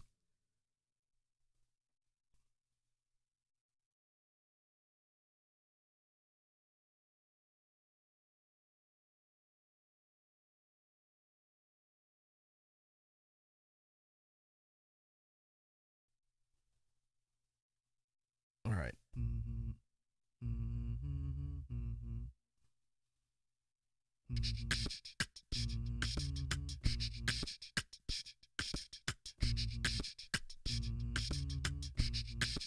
Edward says, I think it makes the snare sound like a clop.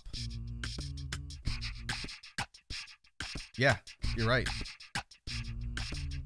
But it doesn't do it on every single snare. It's like every other snare.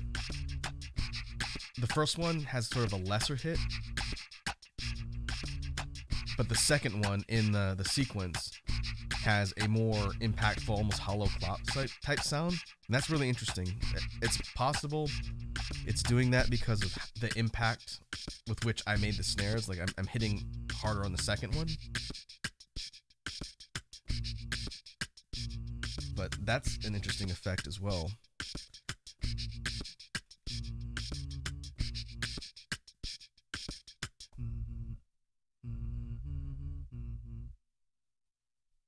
It is interesting that the octaving doesn't affect the bass line really at all.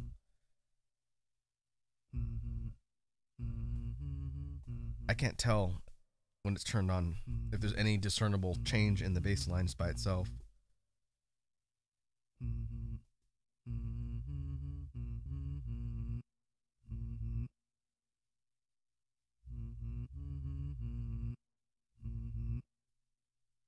Okay, that's reverse doesn't really do much there.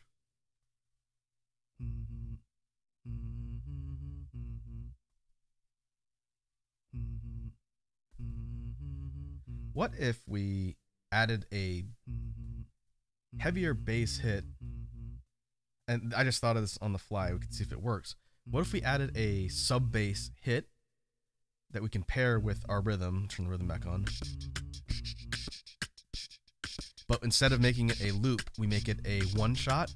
So basically I can put it wherever I want. So let's see. Let me see if I can even get one accurately recorded. I was thinking like a...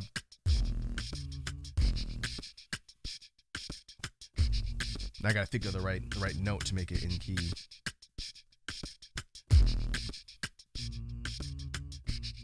Let's see.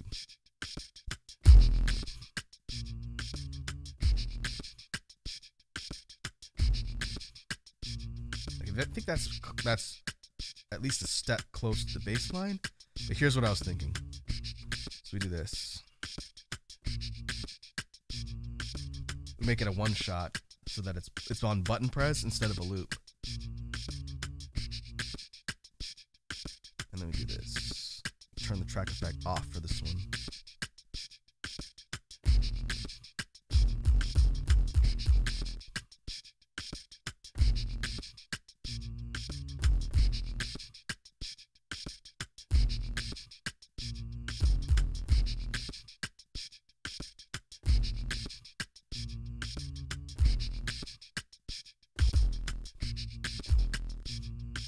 I don't know exactly where I would put that and how I would fit it in the rhythm, but it's kind of fun to do. I think if I turn the other two off.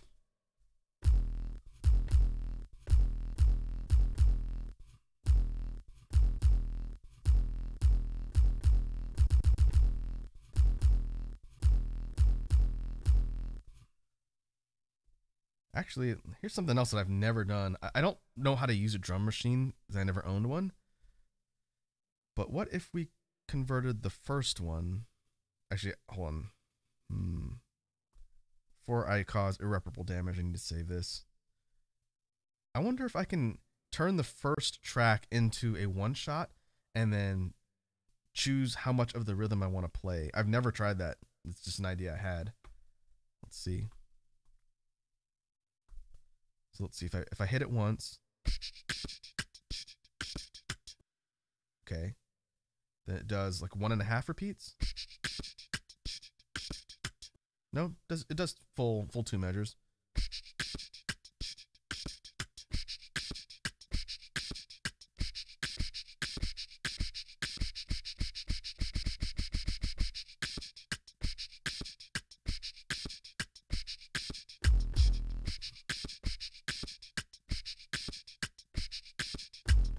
So what I'm doing here, which is different from all the way we normally have the loop set up, is I'm re-hitting the rhythm in order to loop it.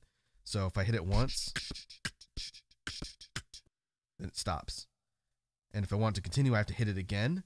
But that also means I can do something like I just did and turn it into like a drop by just cutting the rhythm and repeating it before it gets too far. So it would sound like...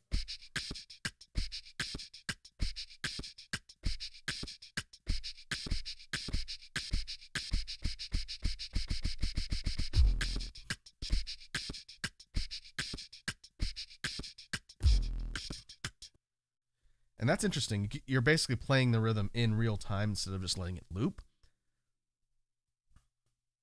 And I never thought to do that.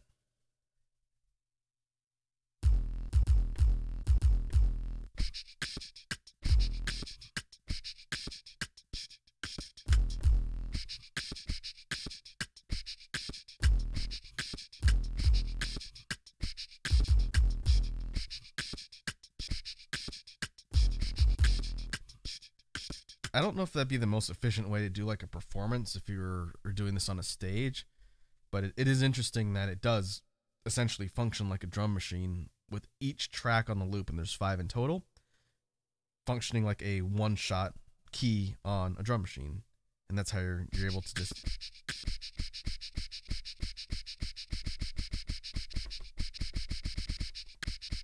I don't think I can do faster than 16th notes.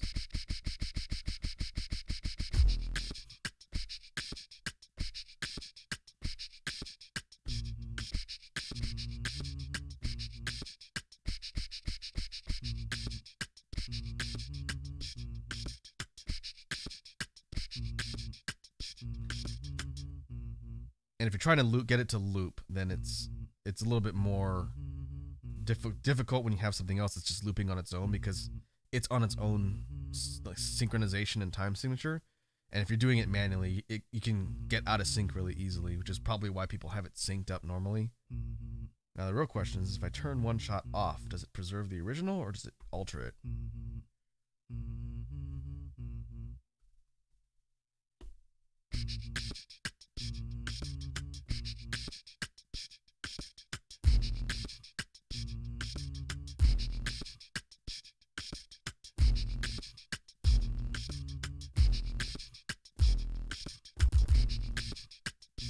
Looks like it's unaltered. Let's see. Did I save the one shot? Yes, I did.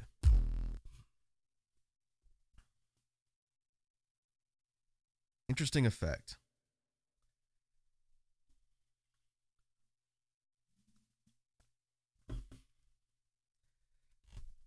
Another interesting thing you could do, which I've sort of used in some capacity, but not on any of these BGM tracks. You could do something like, let's say you're making a rap song, right? And you're recording verses, or you're getting ready to perform a song that you recorded verses for. You could do something like record the chorus and stick it on one of the tracks, and then turn it into like a one shot. And I think there's no duration limit. That's one thing I'd have to mess around with. But you could make it so that you could repeat the chorus at the push of a button. And I think it would play the whole loop, as long as it was a really long loop.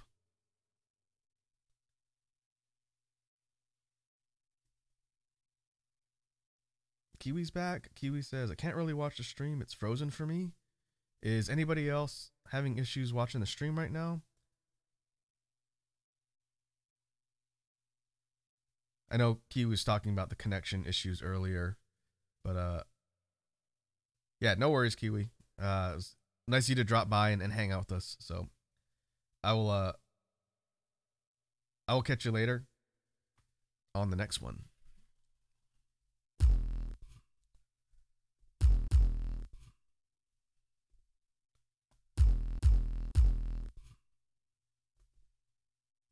Let's see what happens if we add the octaving. Oh no, it doesn't change anything with that, I guess. Oh, that's kind of interesting. This is the phaser effect, which is currently applied to everything. Yep. If we turn off the rhythm and the bass line, but we just have the phaser effect applied to the single bass hit. I don't know if you folks can hear it. That sample is kind of loud, so I'm pretty sure you can hear it. But listen to how it sounds like a distorted, almost like a space ray gun with a heavy bass hit.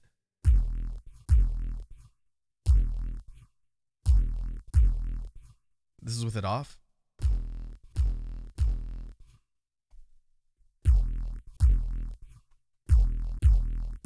This is with that at 100%. That's really neat. I kind of like the way that sounds. But unfortunately, I can't have it on all the time without having it apply to... Let's see what happens with octaving on. I guess I could.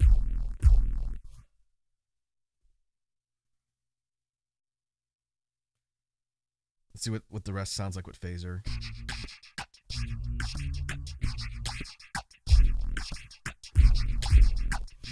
Yeah, it gets, the phaser effect gets kind of muddled because it's applying to everything versus when it's just the bass hit.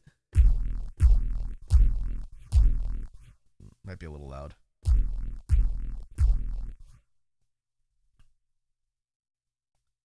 It's interesting though. It sounds cool.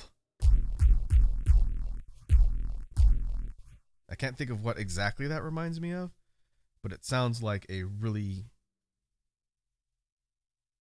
low frequency ray gun blast or something, the way it has that phaser effect on it. Pretty neat. I don't use phaser that often. I probably should.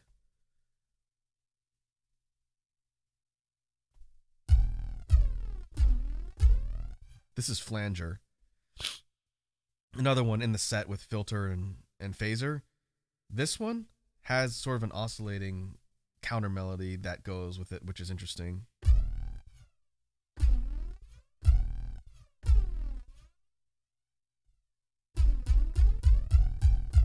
Notice how it goes sort of up and down.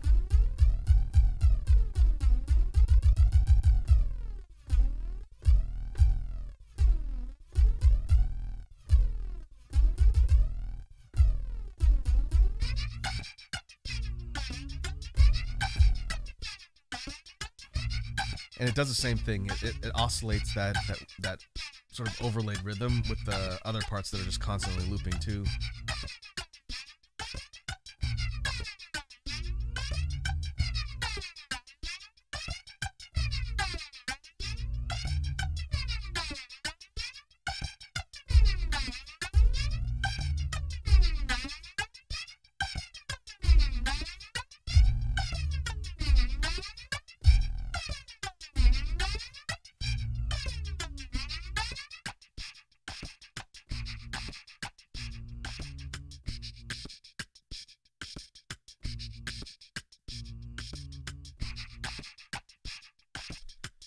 Hey, first time chat from Sorta Shoe. What's up, Sorta Shoe? Welcome to the jam stream.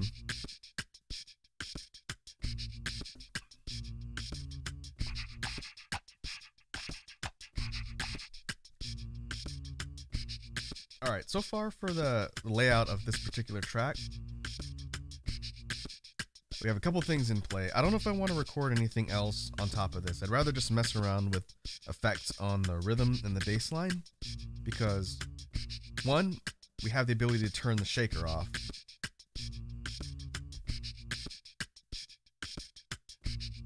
Oh, not if we saved it, that's right. Okay, that's fine. I need to remember that. So that's locked in now, but it's okay because I think we can use the other effects to sort of supplement that. But the first effect, we have octave.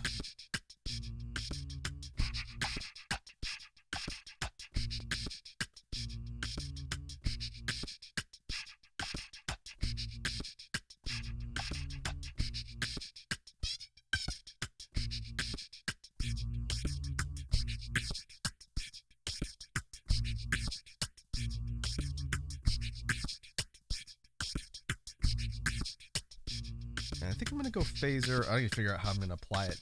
I think I'll do phaser for the second effect.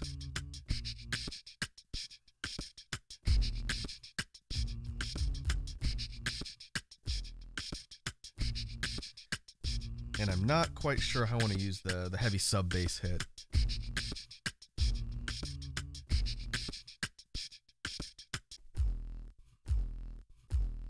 Because it's a little bit clashing with the rest of the sort of vibe of the song. But I kind of like that I have it there. If I figure out something to do with it in the final recording of the BGM track, I'll throw it in there. It could even be like a start and stop accent too.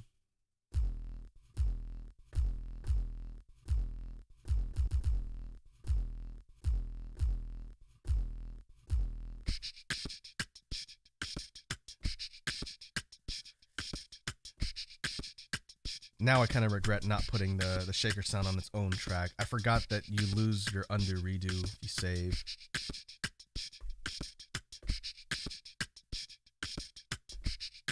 Yeah. That's okay. I'll have to remember that in the future.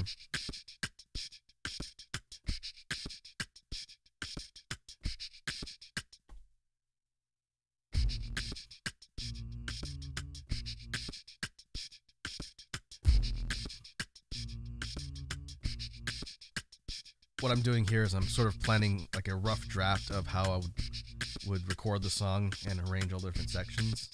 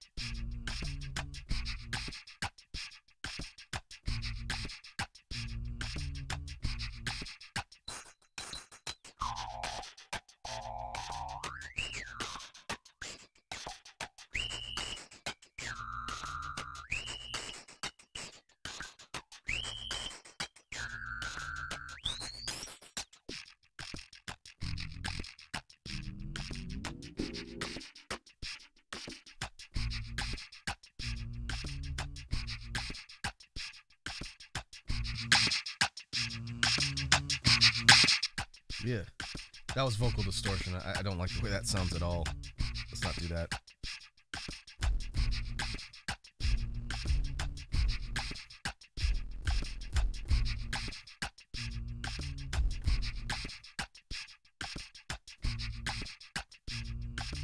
All right, let me stop this. Turn that off.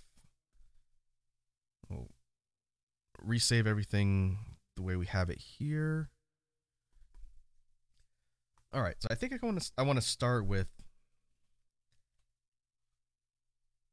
maybe I'll start I'll have to think about if I want to start with the rhythm or the bass line first. Maybe we could do something different and start with both. I normally do a lead in with one or the other, have it repeat for a few measures, and then bring in the rest. But maybe we could just go for everything at the start and then have it run for a few repeats, then throw on the octaving effect to give it that kind of scratchy echoing noise, and then go back and forth from there. So the real question is, for this particular one, what do we want to call it? I usually take suggestions from the chat on what to call these BGM tracks, since you folks are all here sort of vibing with me. So what's a good sort of relevant and possibly pun-based name that we can call this thing? Feel free to throw your suggestions in chat while I'm sort of messing around with the layout.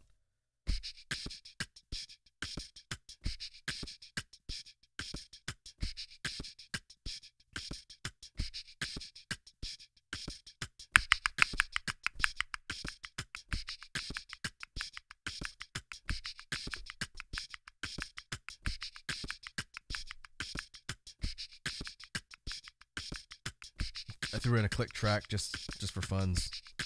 Just for funsies.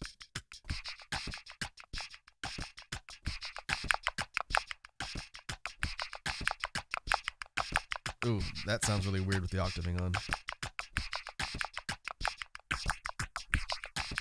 I'm gonna take effects off that one.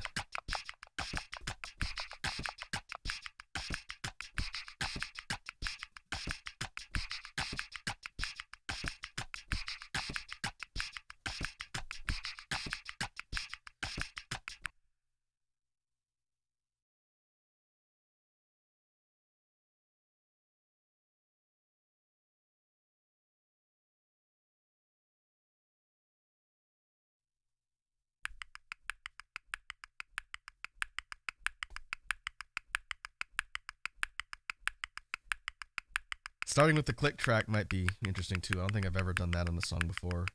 What if we did something like this? We're to start.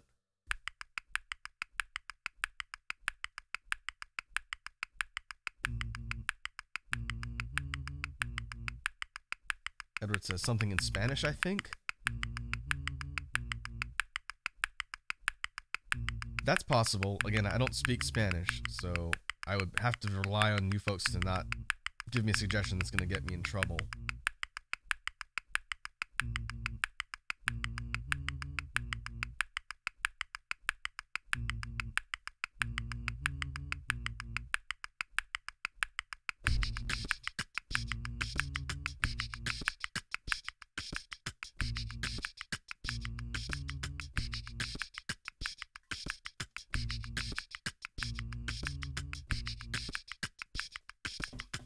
Alright, we run the repeat. Now we switch up to the octave version.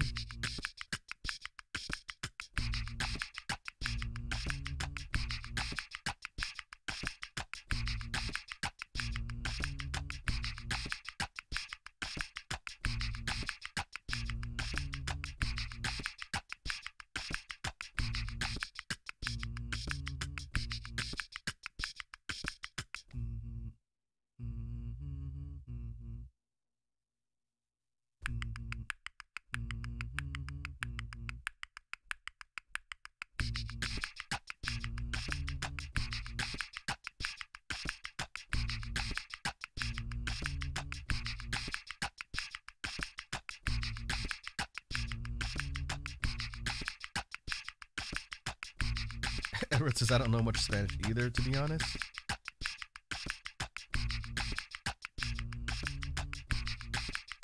I figured you speak Spanish, Edward, since you've tossed out a lot of stuff here on stream.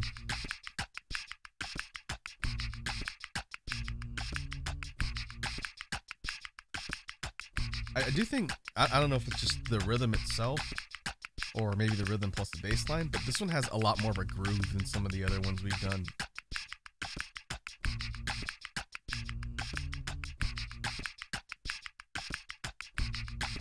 Kind of makes me want to dance.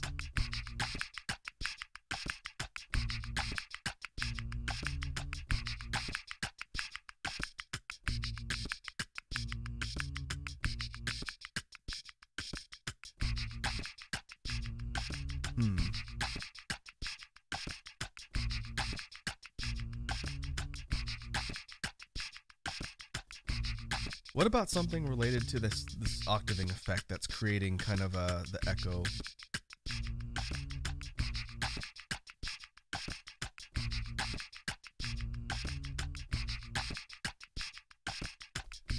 It almost makes it sound like it's more echoey to me, the way it hits my ears. Kind of like it's echoing off of something like the inside of a container. What about Hollow Groove? How do we feel about that as a song title?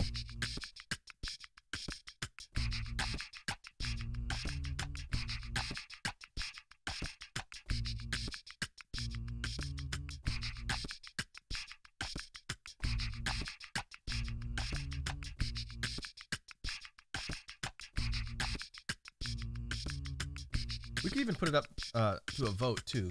Let's come up with two ideas for a song title, and then I'll put it in a poll, and you folks can vote on which one you like better. So I'm going to suggest Hollow Groove. Somebody else give me another suggestion that we can put into the poll for what this thing sounds like.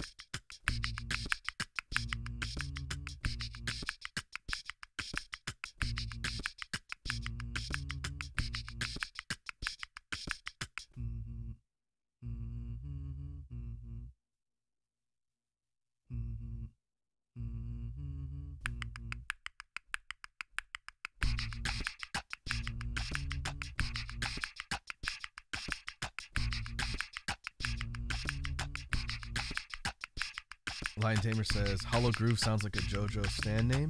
You're not wrong.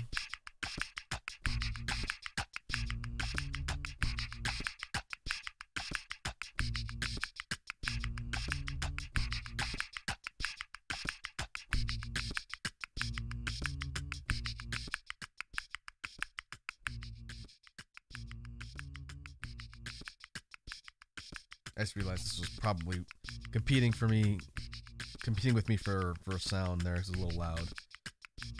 I'll drop it down there.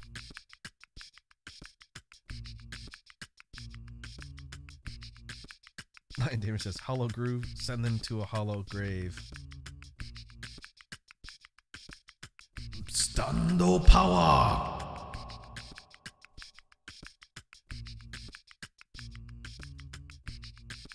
If I was creating this for the Halloween pack and we're going more spoopy, Hollow Grave would be a great name for a song. Maybe it's been done to death. I don't know.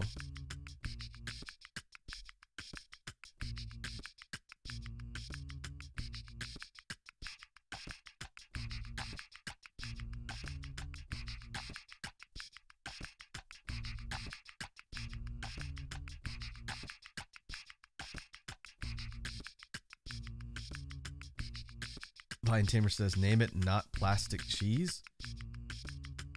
I can't name it something that's a community meme, man. People who aren't from the community aren't going to understand it if they see this. As funny as that would be, unless we come up with something that is really reflective of like a plastic cheese type sound, then I don't know if that would be appropriate for a BGM track. Purely not for the reason of spiting Wazzy. We could be a little more creative than that.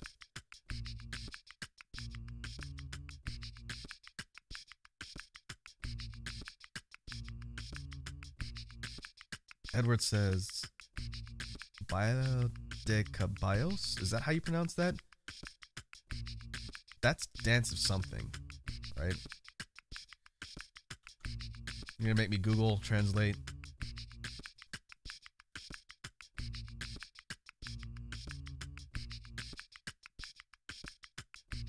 Survey says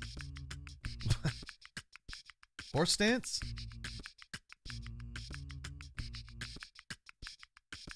Baila de Caballos? Actually, it'll tell me how to pronounce it. What does it say?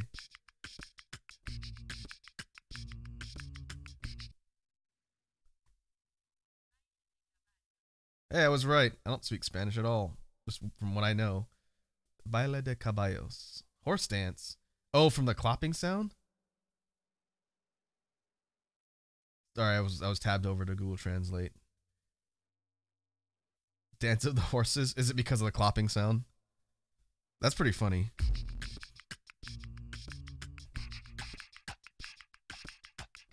You know what?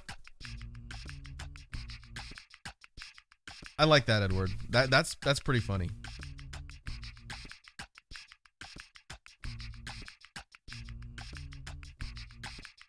I'm gonna make that the name of the song.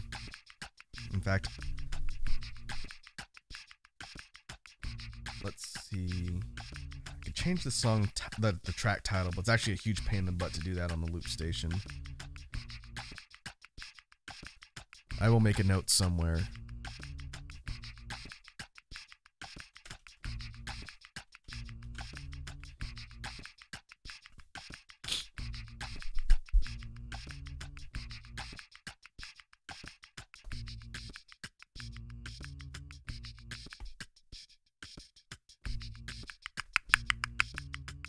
I guess the clicking track can also be relevant too. I think when I do the final version of this one and I structure it, I'm gonna have the constant click track be in certain spots. It won't be persistent through the whole thing.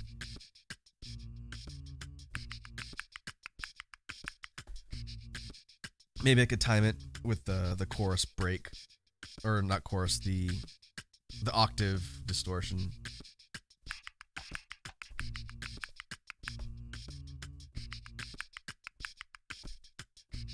All right, let's go ahead and stop that. I've made a note on my BGM ideas file here.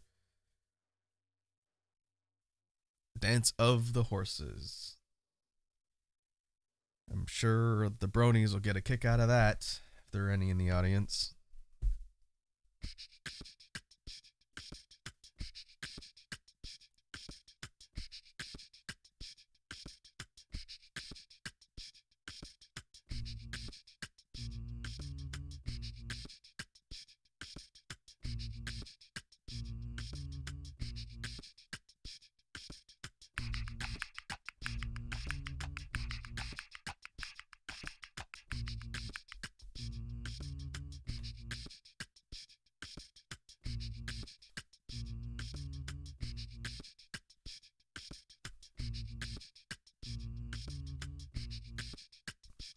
All right. I think we have everything captured here. I like the way that one turned out. I wasn't quite sure what direction it was going to go in, just based on the initial rhythm that I threw in there. But I'm kind of pleased with the combination of results. I think that'll be a good one. It's got a fun groove to it. Let's see. I think we are good to wrap up for today. I had ideas for another one, but it would take a lot longer, and I do have to step out the door in a minute here. We'll save that for next time. I started writing down my ideas just so I don't forget them. When we get back together to do another one of these, I can load up this other one that I have. It's a very different sort of style and feel, and we can work around that for next time. So before we completely close out, let me see who's online to raid.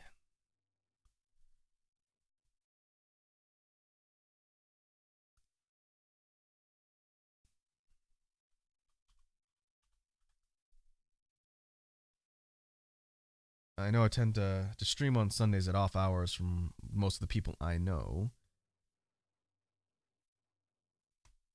So let's go see if there's any VTubers out there creating music. I'll just run a search on Twitch and see if I can find somebody.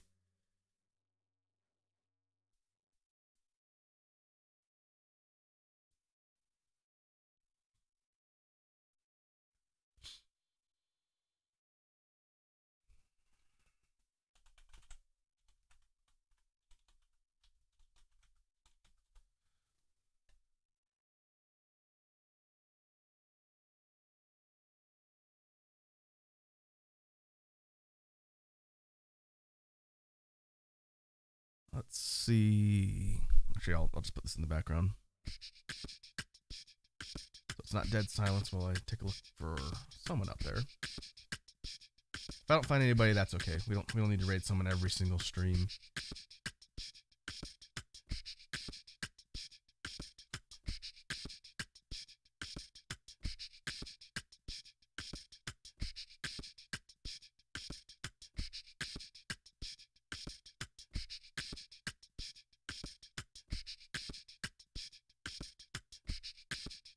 There's not a lot of people on.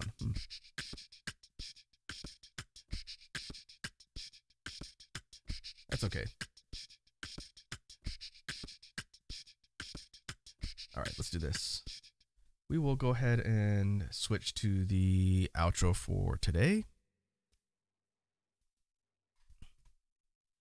Where are we at? Alright.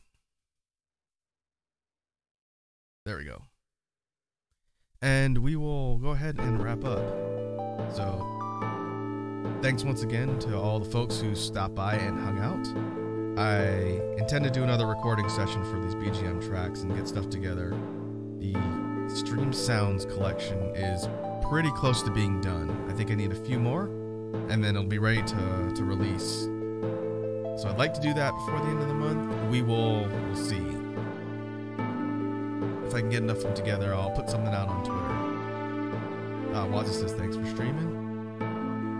Yeah, thanks to all the folks who came and hung out. Once again, it's fun to do these every once in a while and get input from the chat. Thank you for helping me create the Dance of the Horses. Oh, with that, we will go ahead and sign off for today, and I will catch you folks in the next stream. Have yourselves a good evening.